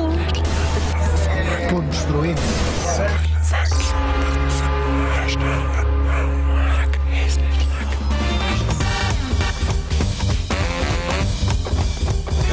Estamos de vuelta y mientras nuestros compañeros siguen discutiendo acerca del Brexit y aledaños, porque esto va a ser inagotable, en fin, nosotros nos vamos a lo que ha pasado hoy en Madrid con la reunión PSOE-Podemos, una de estas eternas reuniones entre los dos partidos de izquierda para ver si llegan a un pacto o no. ¿Qué ha pasado? Se lo vamos a contar enseguida, pero antes me gustaría recordar cómo ha puesto el toro en suerte, con perdón, Pablo Iglesias esta mañana al respecto. Nosotros no nos vamos a levantar de la mesa. Lo que le planteamos al Partido Socialista es que no se levanten ellos, que acepten discutir, bueno, de lo que dijeron en junio que estaban dispuestos a discutir, que era de un ejecutivo de coalición si Iglesias se retiraba. Esperamos que aquello no fuera una mentira y que cumplan su palabra. No tiene sentido que Pedro Sánchez, tan lejos de la mayoría absoluta, quiera todos los sillones, quiera todo el poder y no quiera compartir responsabilidades. Es interesante porque prácticamente lo mismo es lo que ha dicho la representante de Podemos al salir de la reunión. Así que, bueno, da la impresión de que se han reunido pues porque esa mesa de la que nadie se quiere levantar algo tiene. Será una mesa eléctrica o algo semejante. Toda la información la tiene nuestra redacción Juanma Pérez Noya. Juanma, buenas noches. ¿Todavía no está Juanma? Pues entonces vamos a recordar, en cuanto esté, por favor me aviséis, porque está con lo último, es que hace un ratito, vamos a recordar algo muy interesante que ha dicho alguien que nunca habla humo de pajas, que es el señor Iceta. ¿Y qué ha dicho el señor Iceta, el jefe del Partido Socialista de Catalunya? Pues ha dicho esto. Jo crec que a Catalunya tindrem eleccions, no arribarem a l'estiu vinent amb aquest govern, jo estic convençut, al moment no ho sé, perquè això depèn del president i de les circumstàncies que l'envolten, i a Madrid jo vull, com he dit que s'ha d'esgotar fins al darrer moment... Ja sé que em dirà que no les vol, però n'hi haurà? Jo em temo que sí, li vull dir, però jo em temo que sí, perquè les coses no sembla que hi hagi aproximació suficient. Bueno... es decir, si Iceta y Revilla dicen que sí, es que sí. En fin, las cosas son como son. Otro de los agentes invitados, el PNV. ¿Qué ha dicho el señor Ortúzar? Vamos a recordarlo. Esto. Lo que pasa es que ambas partes piensan que es el otro el que tiene que ceder y el que tiene que cambiar. Un poquito de autocrítica no vendría mal. Mi deseo sería que estuviéramos más cerca de una investidura, pero la realidad creo que está más cerca de unas elecciones. Siempre tenemos la fama de que negociamos y que nos llevamos cosas. Nosotros o sea, son 6 votos a cambio de nada. No hemos puesto ni una condición encima de la mesa. Qué bueno. El PNV no ha puesto ni una condición encima de la mesa. Eso dice él. Bueno. Para completar el recorrido, el señor Torra, que ha venido hoy esta mañana. Luego hablaremos de lo que ha dicho en cuanto a desafío al Estado. Pero respecto a la investidura, lo que ha dicho es esto. La propuesta del presidente Sánchez, a nuestro entender, es peor que una no propuesta, es una decepción. En consecuencia, si esta es la posición definitiva del Partido Socialista y en coherencia con nuestro voto durante la tramitación de los presupuestos y de la investidura del pasado mes de julio, no podemos otorgarle nuestra confianza. Bueno, en fin, esto es lo que dice el señor Torra. Al final, ¿en qué ha acabado la reunión de hoy? Pues en lo que le contaba, es decir, en que todo sigue exactamente como estaba. No sé si las relaciones personales todavía se habrán agriado más entre la gente del PSOE y la de Podemos, pero la cara de Ione Belarra, sobre todo al final de su intervención, enseguida lo veremos, parece que apuntaba precisamente a eso. Juanma Pérez Noya, ahora sí estamos en la mesa de redacción. ¿Qué tal? Buenas noches, José Javier. Tú lo has dicho precisamente, la cara de Ione Belarra reflejaba la decepción, como ella misma ha dicho, con la que sale Podemos de esa reunión. Han ido 6 componentes de Unidas Podemos. Al frente de ellos estaban Pablo Echenique e Ione Belarra, portavoz adjunta de Podemos en el Congreso. Al salir, 4 horas y media han estado reunidos con el equipo negociador del Partido Socialista. Al salir, decíamos, ha reflejado esa decepción y ha hecho referencia a las palabras de Pedro Sánchez de esta mañana. Si el presidente del Gobierno en funciones hablaba de que existía una tercera vía, ni gobierno a lo mejor en solitario, ni gobierno de cooperación, sino que quizás podría abrirse una tercera vía, Ione Belarra dice que el propio PSOE la descarta. Nos hemos emplazado con las negociadoras del Partido Socialista a seguir hablando en los próximos días y, si es posible, mantener alguna otra reunión, pero nos vamos sinceramente preocupadas porque básicamente han venido a presentarnos un programa electoral, se han mostrado profundamente inamovibles con las posiciones en las que ya se mantenían, han venido a presentar una tercera vía que en realidad es la primera y la única vía que ha mantenido el Partido Socialista, que es la del partido único. Bueno, pues menos pesimista, pero tampoco exultante, ha comparecido Adriana Lasta, portavoz del PSOE en el Congreso de los Diputados, que ha dicho que volverán a reunirse con el grupo de Unidas Podemos y ha querido hablar en positivo. Por ejemplo, ha dicho que igual que funcionó el acuerdo que establecieron para los presupuestos, pues que esperan que acepten esas 370 propuestas presentadas por el Partido Socialista y que finalmente sí que pueda haber acuerdo. Hemos constatado diferencias, pero también es verdad que hemos quedado en seguir hablando. En una negociación no puede haber reproches, no puede haber tampoco ni vencedores ni vencidos, y de lo que se trata es de llegar a un acuerdo, y en eso está trabajando este partido, en eso está trabajando esta comisión negociadora. Lo hemos explicado. Las 370 medidas. Sabemos que Unidas Podemos siempre ha dicho que el acuerdo programático no sería un problema. Por tanto, José Javier, si después de 4 horas y media reunidos ambos grupos, estas son las conclusiones, parece, como diría el señor Iceta, que estamos abocados a nuevas elecciones. Juanma Pérez Noya, muchísimas gracias. La verdad es que Juanma va a acabar agotado de tanto contar siempre el mismo teatrillo. Juanma y todos los demás, porque llevamos contando lo mismo desde hace semanas, ¿no? Y al final, en fin, aquí nos tienen a todos tan entretenidos. A ver, valoraciones. Don Antonio Alonso Timón, por ejemplo. José Luis, enseguida vamos. Yo creo que seguimos ante una escenificación, lo primero. ¿Qué ocurre aquí? Cuando todo parecía que iba a haber un pacto en julio, no hubo pacto. Cuando todo parece que ahora nos vemos abocados a unas elecciones, cuidado, que puede que no nos veamos tan abocados a unas elecciones como nos están dando a entender. Vamos a ver qué pasa. Aquí hay 2 posturas. La postura de Podemos, perfectamente entendible. Oiga, señor Sánchez, usted es que tiene 123 diputados. Si usted quiere apoyarse para lograr la investidura, tendrá que ofrecer algo a cambio. Por cierto, es una posición bastante parecida a la que Vox ha mantenido en otra esfera política, algo distinto. Es decir, oiga, yo no le voy a apoyar a cambio de nada. Es que aquí los 2 partidos políticos mayoritarios, que evidentemente tienen como objetivo común, como señalaba anteriormente en el inicio del programa Pedro, favorecer el bipartidismo y quitarse en medio, evidentemente Pedro Sánchez sabe que si va a elecciones con todos los medios de comunicación a favor, etcétera, etcétera, se sigue comiendo a Podemos. Va a tener más votos. La posición del señor Iglesias es una posición muy débil, porque además, imagínense ustedes que vamos a nuevas elecciones, es que tiene el partido hecho unos zorros, es que no controla el partido. Hay en distintas partes del territorio nacional, Podemos está, bueno, Podemos o las confluencias, las mareas, las no mareas, lo que sea, está completamente sublevado, no controla el partido. A ver quién hace esas listas, a ver quién, o sea, lo tiene muy complicado. Entonces, ¿va a tragar el señor Iglesias? Pues yo creo que no, yo creo que el escenario más probable es que vayamos a elecciones, pero cuidado, y no creo que trague, entre otras cosas porque los 2 son muy soberbios y a nivel personal no hay ningún feeling entre ninguno de ellos, y por lo tanto creo que podremos ir a elecciones, pero no es descartable que dentro de este teatrillo al final haya un acuerdo de última hora. Alejo Villalcuadro, ¿es descartable un acuerdo? Pues yo creo que lo más probable es que haya elecciones. Lo más probable es que haya elecciones. Y las razones son diversas. Vamos a ver. Pedro Sánchez no puede aceptar de ninguna forma un gobierno de coalición con un partido como Podemos. Pero no lo puede aceptar por razones objetivas. Es decir, en primer lugar, el tema catalán les divide profundamente. Y aunque Pablo Iglesias ha dicho que, bueno, que respetará lo que tal, pero no se fía, o sea, Pedro Sánchez. Entonces, tú no puedes afrontar la sentencia del procés teniendo sentado al Consejo de Ministros a 3 o 4 personajes que te van a traicionar en el mismo momento que la nación esté amenazada en su propia existencia. Por tanto, eso no puede ser. En segundo lugar, hay que olvidar que Podemos es un partido comunista, colectivista, enemigo acérrimo de la economía de mercado y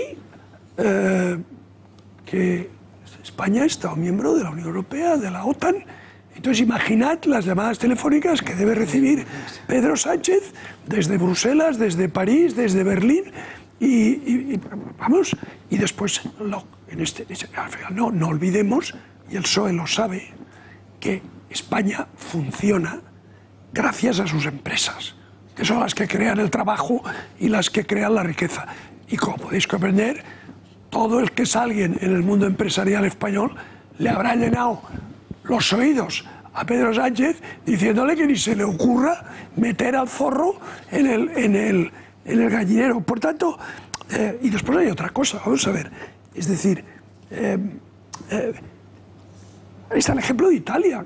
¿Cuánto ha durado ese gobierno italiano con 2 gobiernos en uno? Pues ha durado un año y pico. Entonces, eso sería lo mismo. Es decir, son 2, como decíamos en álgebra elemental, son 2 conjuntos disjuntos, Podemos y el PSOE, en cosas muy esenciales. Por lo tanto, yo creo que la única posibilidad de que no haya elecciones es que Pablo Iglesias se rinda sin condiciones y acepte el gobierno del PSOE y él le apoye externamente a cambio de unas supuestas concesiones programáticas. Pero Pablo Iglesias sabe que las promesas de Pedro Sánchez duran lo que le conviene. ¿Vosotros creéis de verdad que en un contexto recesivo ese programa fiscal es inaplicable? Absolutamente inaplicable. Pues han hecho cosas parecidas en el pasado. Y con el resultado brillante de todos conocidos. Por eso, pero quiero decir que no sé si me toca ya a mí. Da igual, que escoge la palabra y ahora vamos con José Luis. Yo solo quería, yo creo que aquí Alejo está siendo, ¿cómo diría yo? Pues da una visión relativamente positiva de Pedro Sánchez y del PSOE, ¿no? No, de la situación, vamos. Claro, no, pero quiero decir que yo creo que las decisiones y lo que está ocurriendo no se explica por la responsabilidad de Pedro Sánchez, porque Pedro Sánchez entienda que es irresponsable tanto desde el punto de vista económico como desde el punto de vista territorial pactar con Unidas Podemos. Lo segundo sí lo dijo. Pedro Sánchez es un señor que pocos meses después de haber sufrido este país la mayor crisis que se recuerda en democracia, pacta con los golpistas. No pacta. Con los autores. No pacta. Se sube al poder. Es una falsedad absoluta. Se sube al poder a lomos de aquellos que acababan de dar un golpe de Estado y habían puesto a la democracia española contra las cuerdas. Eso sí, pero porque la apoyan esos, no porque conceda nada, que se sepa. Sí, claro, lo apoyan porque para ellos, digamos, es un respiro y es un balón de oxígeno tremendo una presidencia de Pedro Sánchez. Si no, no lo apoyan, Entonces, por tanto, esta situación yo no la atribuyo a la responsabilidad de Pedro Sánchez. Yo lo que creo, sencillamente, es que cada día que pasa las expectativas electorales de Pedro Sánchez mejoran simple y llanamente. Si esa tendencia se invirtiera o si esa tendencia se detuviera y Pedro Sánchez entendiera que su expectativa electoral es negativa, descuidar porque tendríamos pacto con Podemos rápidamente. Tanto, aquí no está en juego ni las medidas, ni la economía, ni el equilibrio territorial, ni nada. Esto es una partida electoral y de poder lisa y llanamente. Entonces, mientras las encuestas sigan creciendo, sigan favoreciendo a Pedro Sánchez, mientras eso ocurra, vamos a seguir con este baile y él va a seguir mareando la perdiz hasta que lleguemos a elecciones. Yo estoy de acuerdo que ese factor es determinante también. Pedro Insua. A ver, yo estoy muy de acuerdo con lo que ha dicho Vidal Quadras y, además, subrayando lo positivo que está haciendo Pedro Sánchez en este contexto. Pedro Sánchez dijo explícitamente, y esto implica que decir eso corre el riesgo de que baje desde el punto de vista electoral. No. Un momentito. Que baje, y probablemente no lo va a hacer. Dijo que nunca pactaría con Podemos un pacto de gobierno, mientras Pablo Iglesias, y con Pablo Iglesias van el resto de Podemos, porque lo dicen igualmente, hablase de presos políticos y hablase de autodeterminación de Cataluña. Esto lo dijo Pedro Sánchez. Y es muy importante que lo haya dicho. Porque si lo dice a un electorado, y el electorado ya no... que él en sus fines puede ser muy oportunista, todo lo que se quiera, pero es que tiene un electorado detrás. Y lo que hay que valorar es si ese electorado sigue permaneciendo fiel a pesar de decir eso. Y sigue permaneciendo fiel. Y eso es muy importante. Y eso es muy beneficioso para España.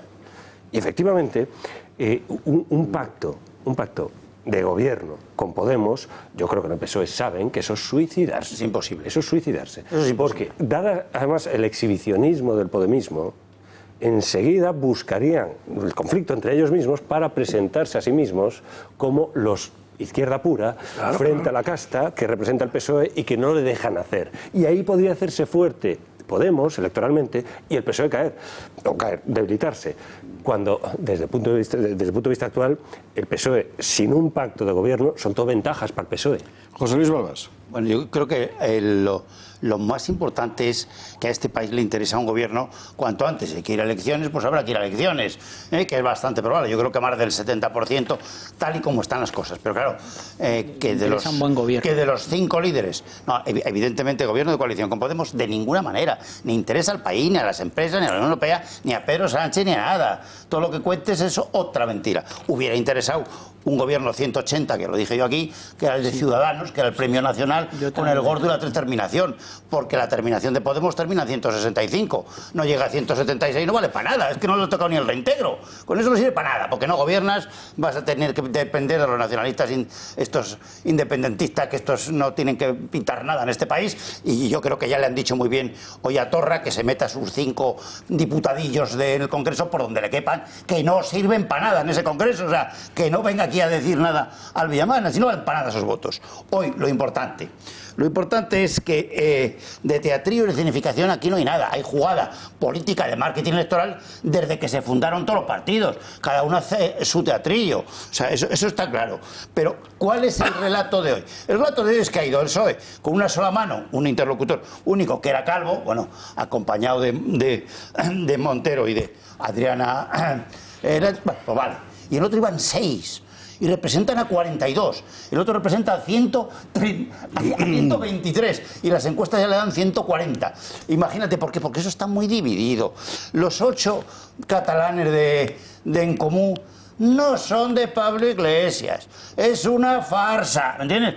Resta 8 a 42.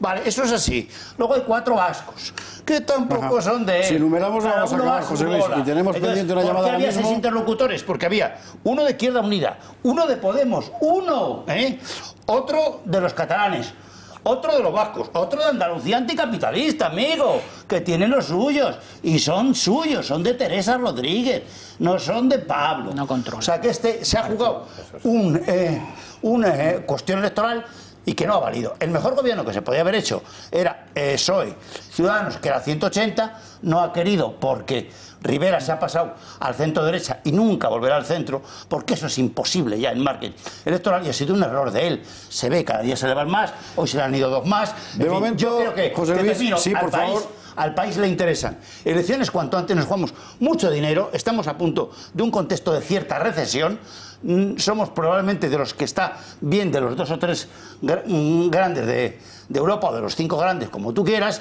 y tenemos que sacar nuestra economía adelante porque el empleo lo tenemos mal. Estamos en 3 millones de parados y eso lo tenemos mal. Hay otras cosas que tenemos bien, como es el PIB. Entonces eso no nos interesa, que estos politiquitos nos estén todo el día fastidiando con cosas de sus intereses personales. Bueno. Insisto, son minucias de gente... Así es como está el asunto, así es como está el asunto en la izquierda, que nos gobernará o no, veremos.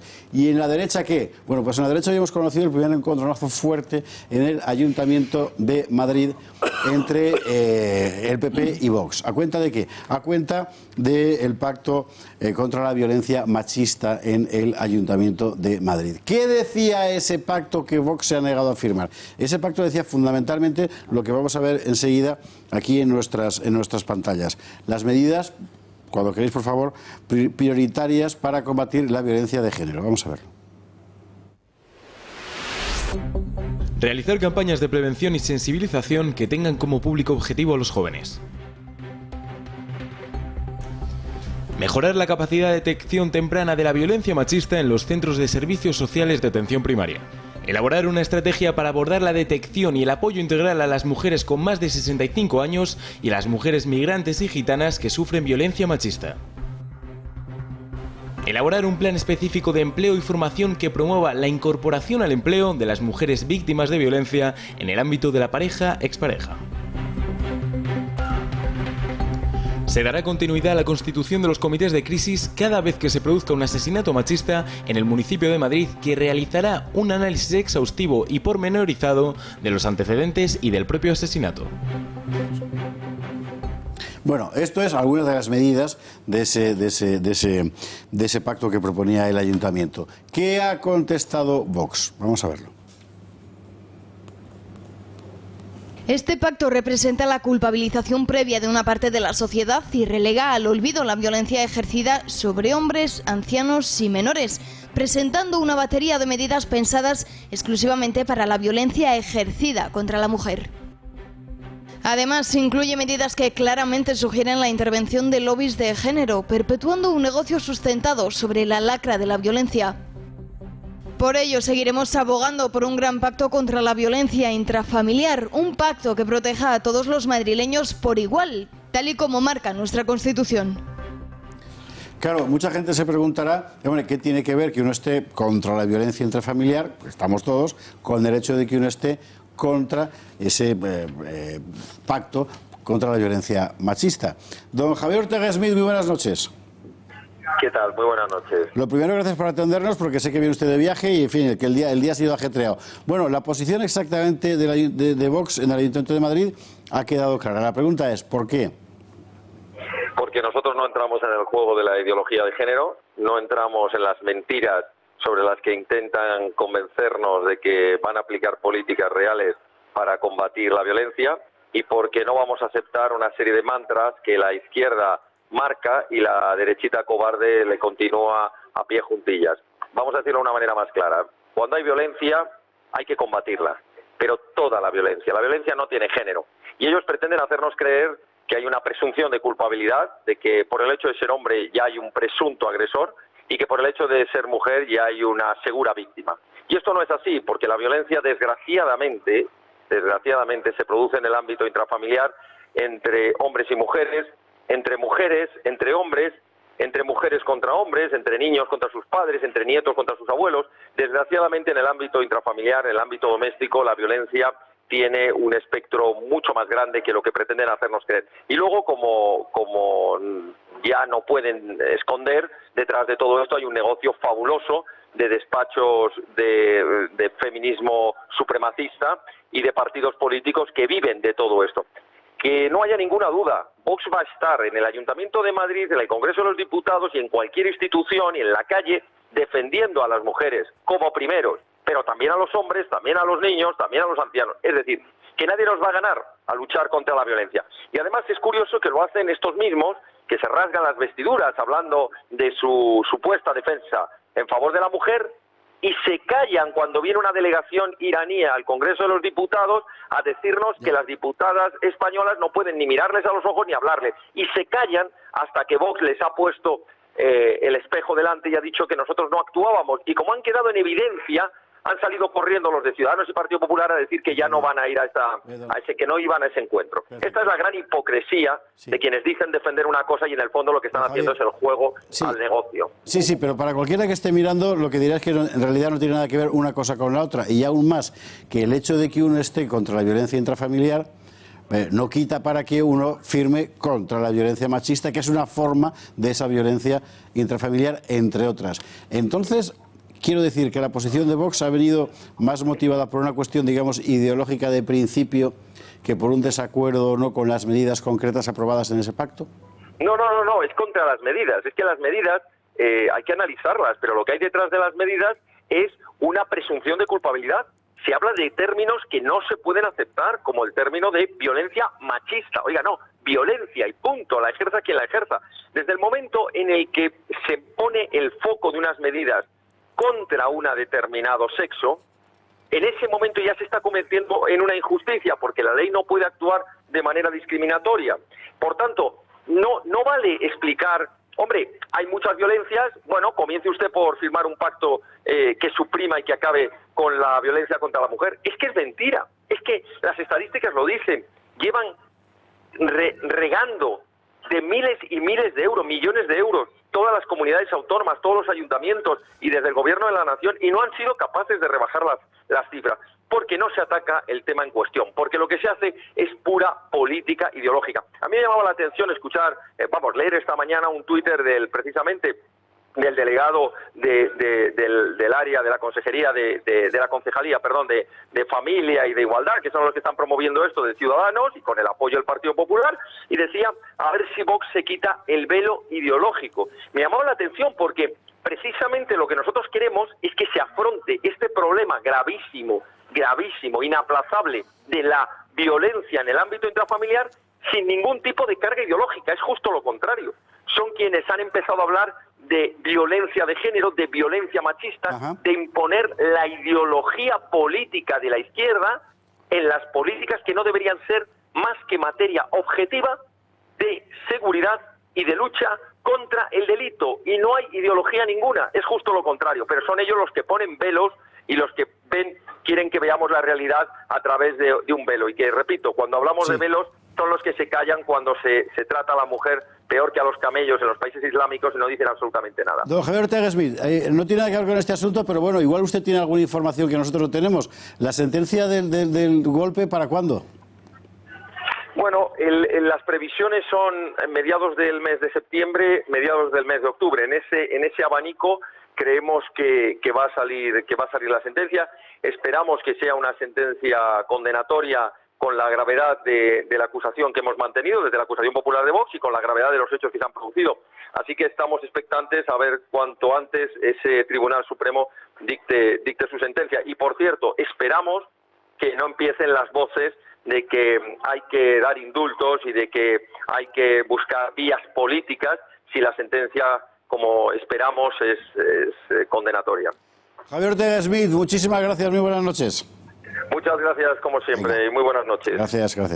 Bueno, esta ha sido la polémica del día. Y bueno, al final va mostrando las diferencias entre PP, Ciudadanos y Vox dentro de aquellos órganos que gobiernan. Yo no sé si tenéis algo que decir a propósito de esta polémica. A ver, hay una cosa que es de fondo, y es que yo creo que el ayuntamiento, como administración municipal, no tendría que meterse en determinados jardines. Es decir, el Ayuntamiento de Madrid lo que tiene que hacer es cumplir con sus competencias, que son el tráfico, la limpieza... y los servicios sociales. Los servicios sociales. Lo ha intentado y ahí se ha visto que pero, lo intenta se mete... A ver, llevar la se competencia mete a través de servicios como sociales, administración municipal en un terreno minado desde el punto de vista ideológico, que yo creo que... Es decir... Vamos a ver, los servicios sociales del Ayuntamiento de Madrid tienen que atender a aquellas personas en situación de vulnerabilidad, bien sea por pobreza, por desamparo, por orfandad o, naturalmente, si hay un problema de violencia o de agresión en el seno del doméstico, ¿no? Pero tiene razón Ortega Smith en una cosa, que es que el tono, el lenguaje y el enfoque de ese pacto tiene un aroma a ideología de género. Mira, esto se podía hacer lo mismo. Yo me comprometo a redactar el mismo pacto de una forma que hubiera sido muchísimo menos polémica. Entonces, en ese sentido, yo creo que es verdad que PP y Ciudadanos ceden demasiado en términos ideológicos y de lenguaje y de concepto a determinados clichés de la izquierda. Yo estoy de acuerdo en eso, creo que incluso la terminología que se utiliza es terminología, claro, pero también, y coincido con Javier Ortega cuando él dice que la violencia es de amplio espectro dentro de la familia, pero también es verdad que normalmente si hay un, digamos, lado débil en un matrimonio, en una pareja, si hay un lado que depende económicamente de otro, si hay un lado que sufre mayoritariamente esa violencia, son las mujeres. Entonces hay que arbitrar medidas específicamente destinadas a las mujeres. Pero no por mujeres. Y no pasa nada. Y no pasa nada. Es decir, todo el mundo entiende. Desde luego, quien no forma un colectivo desamparado es el colectivo de líderes de Soma UGT.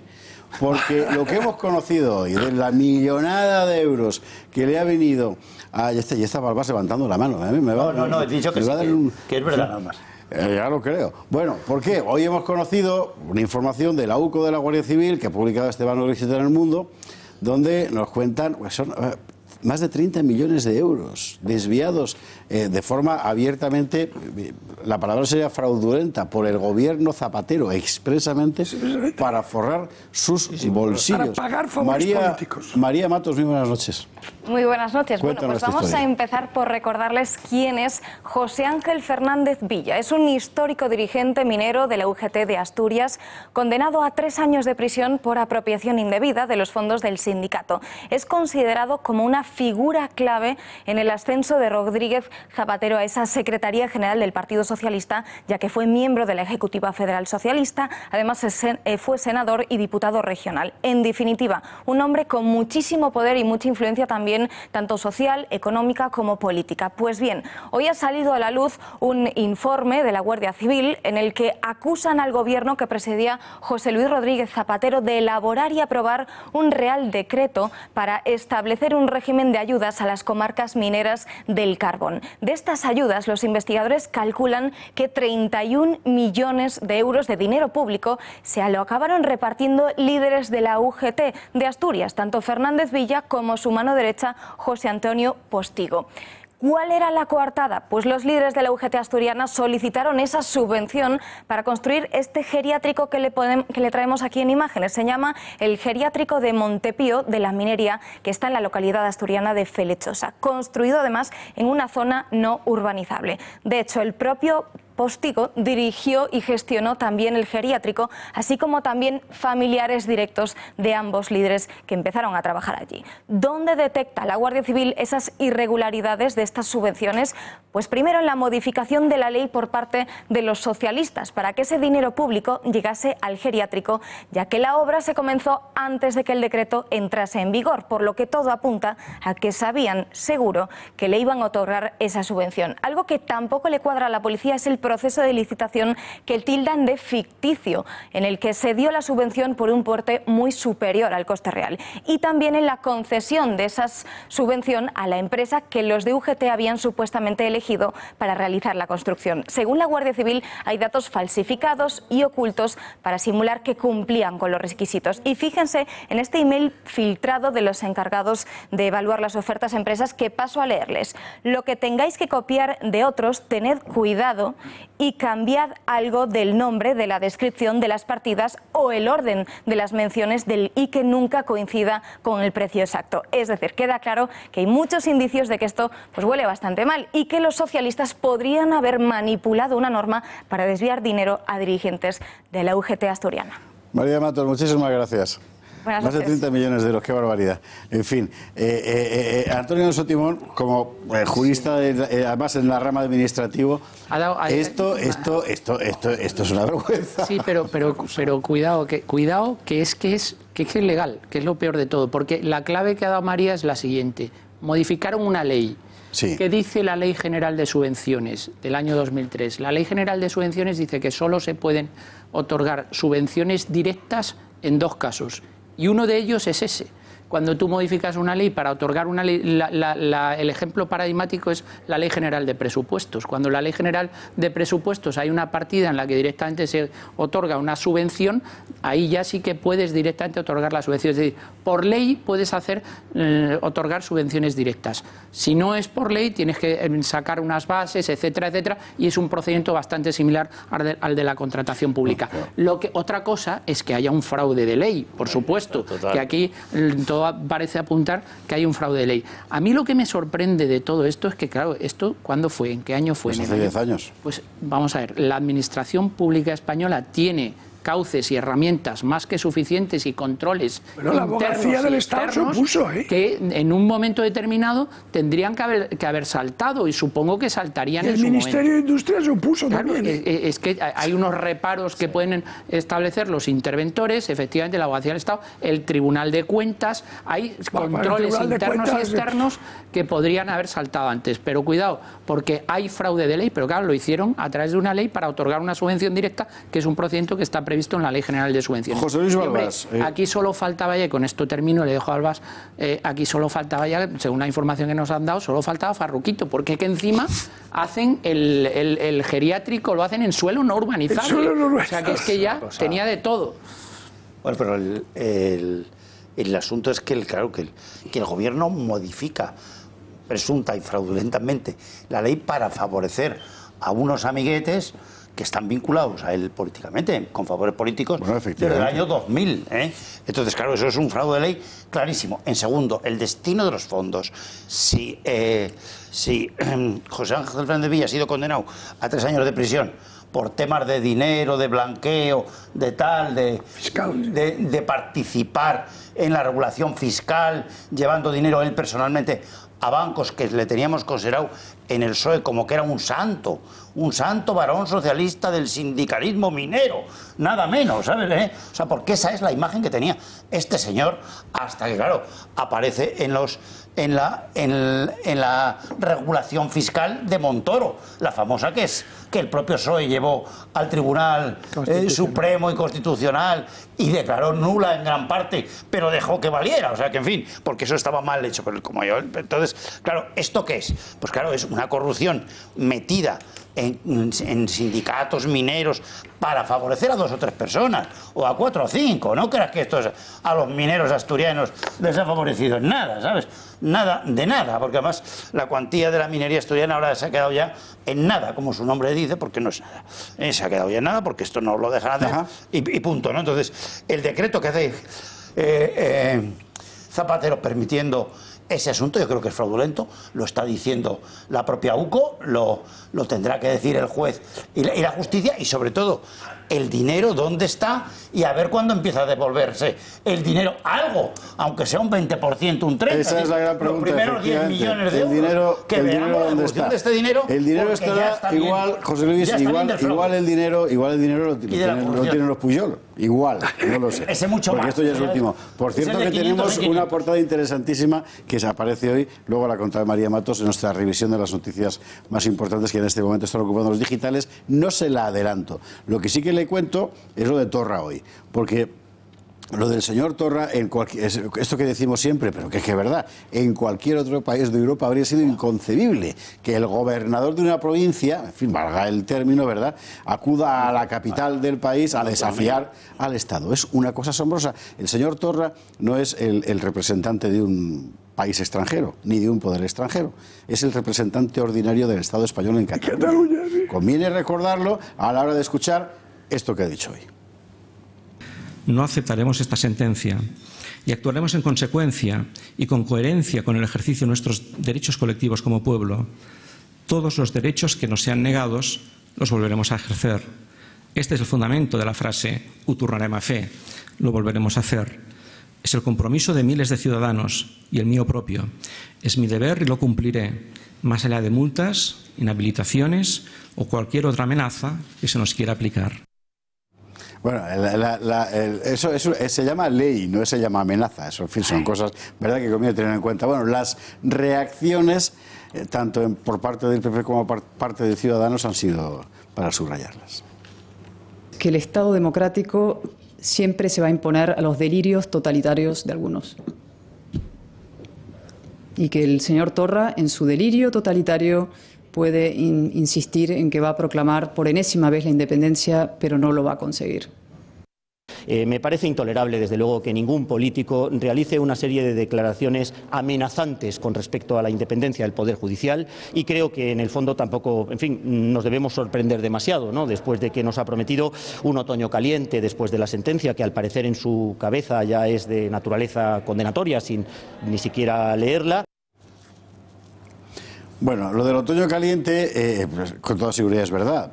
Corren por ahí rumores, lo hablamos con Juan Arza, de que lo que pueden montar los CDR después de la sentencia va a ser, en fin, para echarse a temblar. Ahora, hoy la verdad es que lo que hemos hecho ha sido, de momento usted nos perdonará, echarnos a reír. ¿Por qué?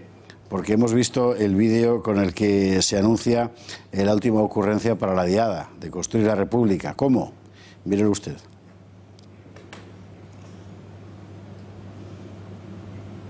A la Diada amb el casc.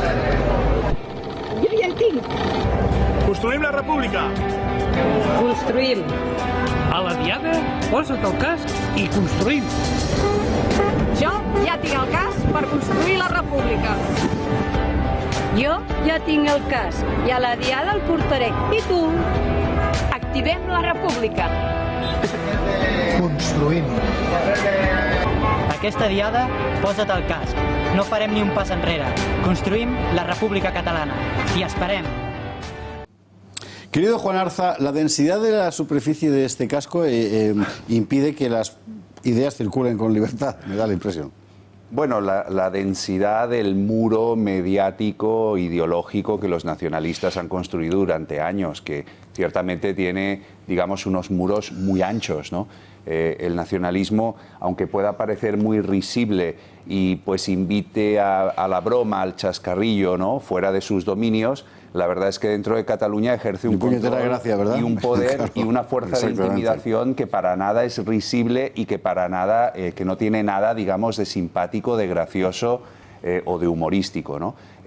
Estos señores vienen aquí, evidentemente hacen el ridículo, cualquiera que contemple esto desde fuera lo ve como, en fin, como algo alucinante, patético, pero lo cierto es que el nacionalismo, estos señores, ese señor y muchos señores como él, que piensan como él, son los que controlan la universidad, son los que controlan los sindicatos de profesores, los que controlan la Generalitat, porque la Generalitat es patrimonio exclusivo del nacionalismo, y son los que controlan, por ejemplo, el año pasado hemos batido el récord en gasto de publicidad institucional de la Generalitat de Cataluña. Solo en publicidad institucional podríamos sumar a ello las subvenciones que por diferentes conceptos, muchas veces con la excusa de siempre, que es el fomento de la lengua, la cultura catalana, reciben esos medios de comunicación. Por tanto, esto que parece inexplicable, pues se entiende cuando uno ve estas personas, pobrecillas, pues que viven en ese mundo.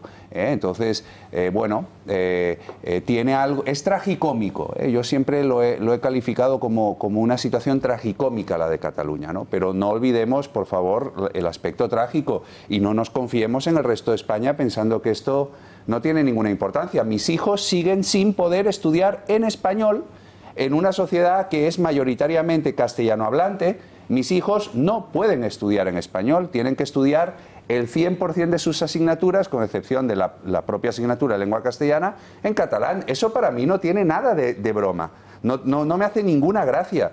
Cuando yo veo que en la universidad el dominio del nacionalismo es total, cuando tú llegas a cualquier facultad y abundan las esteladas, eso para mí no tiene ninguna gracia. Por tanto, yo me veo obligado, cuando vemos este tipo de imágenes, a llamar la atención sobre el aspecto trágico de esta cuestión, no solo el aspecto cómico, que es el que se ve con esta historia de los cascos, ¿no? Yo estoy de acuerdo contigo, y trágico me parece, y aún más, que Torra haya podido venir a Madrid a decir lo que ha dicho. Es asombroso. Es una declaración. Ya es asombroso que esté en la Generalidad, que ocupe ese asiento después de, cuando lo ocupó, decir que estaba en sustitución de un señor que está fugado y que él iba a continuar con eso. Lo dijo claramente, todo el mundo lo escuchó, está en unas cámaras, lo dijo en el Parlamento, lo dijo en las instituciones. No estoy completamente de acuerdo con. Y volverá a ganar, En unas elecciones vuelve a ganar el nacionalismo. El nacionalismo en Cataluña, en País Vasco y en Galicia, no nos olvidemos que no es solo Cataluña, es una gangrena para el Estado, es una auténtica gangrena. Entonces, antes lo hablábamos Alejo y yo así entre bastidores, ¿no? Si esto lo vemos secularmente, o sea, el siglo que llevan, cuando las bases de Manresa, cuando a principios finales del siglo XIX, no había cargos, lo único que habían conseguido es la mancomunidad ya a principios del siglo XX, y había muy pocos cargos posicionados, sentados en instituciones del Estado, por esta gente. Ahora es que las ocupan íntegramente en determinadas regiones. Es que eso es un cambio, una transformación brutal. Porque se les ha facilitado, por supuesto que se les ha dejado. Y es que se les sigue dejando. Y es que, ¿qué ocurriría? Yo planteo así, ¿qué ocurriría si un embajador o un dignatario extranjero viene a España, ocupa pues una embajada, un consulado, lo que sea, y no reconoce la soberanía española? A ese señor se le llama consulta, se le dice que se le llama consulta y adiós. Pues esto ocurre en España, pero con los españoles mismos, que están sentados en parlamentos diciendo que no hay soberanía española, que no existe, que es una mentira histórica, una imposición, y hay que compensar esa imposición, hay que zafarse de esa imposición, porque estamos oprimidos, y entonces hay que separarse, es decir, un separatismo. El nacionalismo es un separatismo, y esto no deja de serlo en ningún momento, y hay que transformar a España, es decir, es completamente incompatible con la existencia de España. Es que esto no se dice. Esto, que es elemental, no lo dicen nuestros políticos. Pedro Sánchez no lo dice, Rajoy no lo decía. No lo dicen. Es incompatible con España. Esa gente sentada en los parlamentos es incompatible. No es incompatible. Lo que tiene que hacer el Estado es actuar. De una vez actuar, porque tiene fuerza y ley suficiente para ejercer. Pero por la incompatibilidad. No lo hace actuar porque tiene la legitimidad que para cinco hacerlo. líderes nacionales tenemos, que 5 líderes nacionales tenemos y qué operaciones hacen. Fíjate la operación que ha hecho Ciudadanos con la arrimada en Cataluña. Un año y ya es desaparecido, teniendo 36 escaños y siendo la principal alternativa y sin presentarse. Entonces eso es gastar un activo en marketing electoral de tal calibre que estamos abandonando a Cataluña hasta los propios. Alejo, esa es la auténtica realidad del asunto. Entonces, ¿qué tiene que hacer el Estado? Nada más te termino. Lo de siempre, recuperar los medios de comunicación y la educación. Pero Estado es torra. Porque el Estado central, quien representa la soberanía española y quien manda, porque en España mandamos el españolismo 47 millones. Entonces, 2 millones de tíos no van a mandar nunca en ningún país de 47, punto. Alejo. Vamos a ver, tú dices que Ciudadanos ha cometido un error estratégico y yo diría y político de primera magnitud, que es abandonar Cataluña, porque cuando Inés Arrimadas decide venirse a Madrid es lo mismo que dejar el primer activo, cuidado, político, Bueno, pero acuérdate que Aznar hizo lo mismo en 1996. Fíjate tú, si viene... Pero con 17 que tenías tú. No es lo mismo que 36. Sí, pero viniendo de muy poco. 17 porque no se repitió, es decir, porque se cortó. En las próximas no hubieran sido 17, hubieran sido 28, ¿me entiendes o no? Ya, pero estoy a 36, amigo. ¿Comprendes? Entonces, esto que tú le reprochas con razón a Ciudadanos, lo hizo el propio Aznar en el año 96. Por tanto, esto viene muy lejos. Pero mira, para mí lo grave es que nos hemos acostumbrado, nos han anestesiado, y ya aceptamos vivir en el más absoluto de los absurdos y de los disparates. Porque, te pongo 2 ejemplos. Lo decía Juan hace un momento. No hay ningún Estado del mundo, ninguno, a ver, que me traiga alguien aquí un ejemplo, que permita que en una parte de su territorio los padres no puedan elegir como lengua de escolarización de sus hijos la lengua oficial del Estado. No hay ninguno. Es el único. Y eso se permite todos los días. Y lo han permitido los gobiernos de PP, los gobiernos del PSOE durante décadas. Bien, eso por un lado. Y en segundo lugar, por reducción al absurdo. Imaginemos que un presidente de una región francesa, o el ministro principal de un land alemán o austríaco, o el presidente de una región italiana, sale a la tribuna en una conferencia pública y dice que se declara en rebeldía contra el Estado y que se propone no solo no respetar una sentencia judicial firme, sino que va a declarar unilateralmente la separación de un trozo de Francia, de Austria o de Alemania del territorio nacional.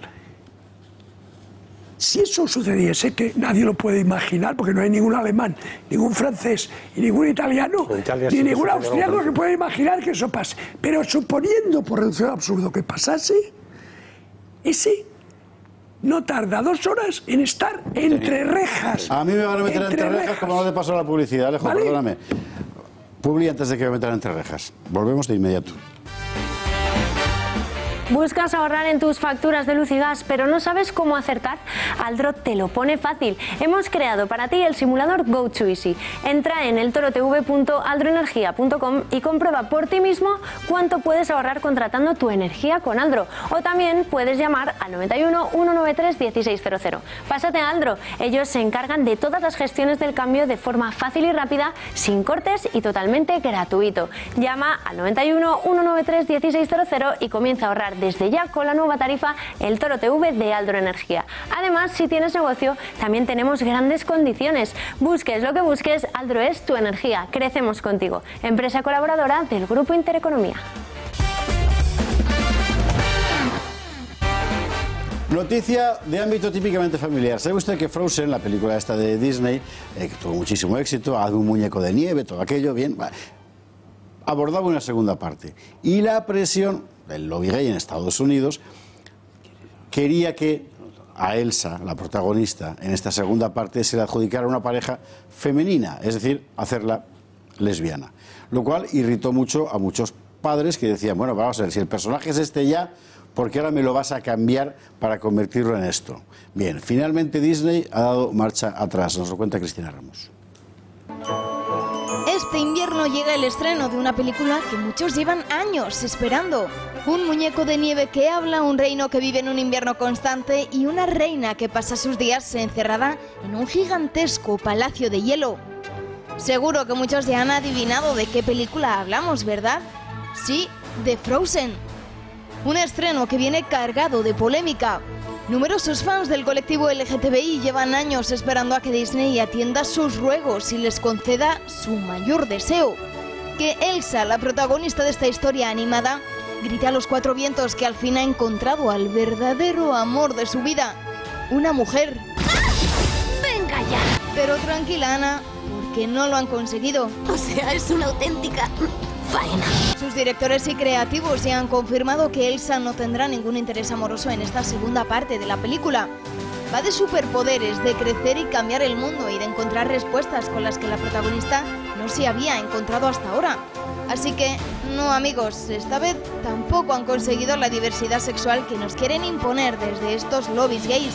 Aunque todavía muchos se siguen haciendo la misma pregunta. ¿Por qué se empeñan tanto en imponer este ridículo y absurdo adoctrinamiento? ¿Sabía usted esta historia? Bueno, pues nosotros se la contamos. La que tiene superpoderes es María Matos, que de inmediato nos va a contar lo que en este momento están trayendo los periódicos digitales en España. Mínima pausa para la publicidad y a la vuelta toda la última información. Le adelanto una.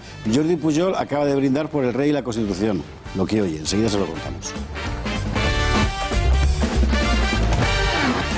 23 horas 52 minutos y en este momento la red arde. Bueno, esto es una cosa que se dice siempre, se incendian las redes. ¿Por qué se incendia? Porque María Matos se ha puesto a mirar. María, buenas noches, ¿qué es lo que nos traen? No es cierto, pero bueno, vamos a hacer el último repaso antes de irnos a dormir y ver cuáles son las noticias más importantes de estos momentos según los principales medios españoles. Empezamos por el Toro TV, ya saben, el diario digital de esta casa al que tienen que suscribirse obligatoriamente. Recoge en portada las declaraciones de Santiago Abascal sobre España Suma. No caeremos en la trampa de operaciones de propaganda del Partido Popular. Vamos a ver qué dice el diario El País. Recoge también la formación de gobierno sin avances, muy importante, y dedica una foto también muy grande en portada sobre el Partido de España, que ha ganado 2-1 contra Rumanía. Desde aquí les felicitamos. Vamos a seguir con El Mundo.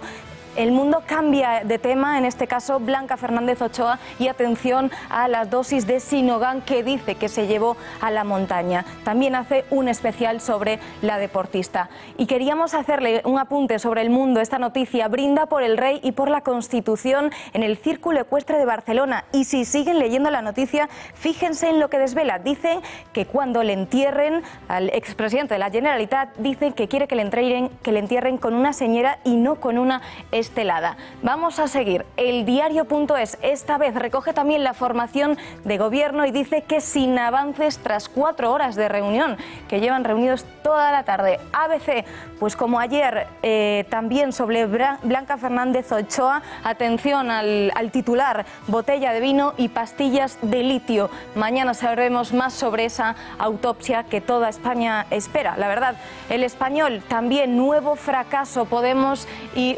PSOE no llegan a un acuerdo, y también Blanca Fernández Ochoa, y coincide con ABC diciendo que grandes cantidades de pastillas se llevó a la montaña. En el caso de OK Diario, también sobre Blanca, dice que el juez ya tiene la autopsia, pero que no se la entrega aún a la familia. En el caso de Libertad Digital, pues recoge esa preocupación en Podemos tras la reunión. Dice que no quieren negociar, sino presentarnos su programa. Esto se le dice Podemos al Partido Socialista. Y por último, El Confidencial abre también con la formación de gobierno. Acaba en un fracaso y solo sirve para constatar sus diferencias. Mañana más noticias. Estas son las de ahora mismo. María Matos, muchísimas gracias. Mañana, efectivamente, más. Y ahora, cuando quedan 4 minutos y medio para que nos vayamos, contraportada del Gato al Agua, la última opinión por hoy de nuestros contertulios, que os ruego que sea breve para que todos quepáis. Don Juan Arza. Bueno, la verdad, te voy a dedicar mi última opinión a ti, que has sufrido hoy como speaker nuestras ansias, digamos, explicativas.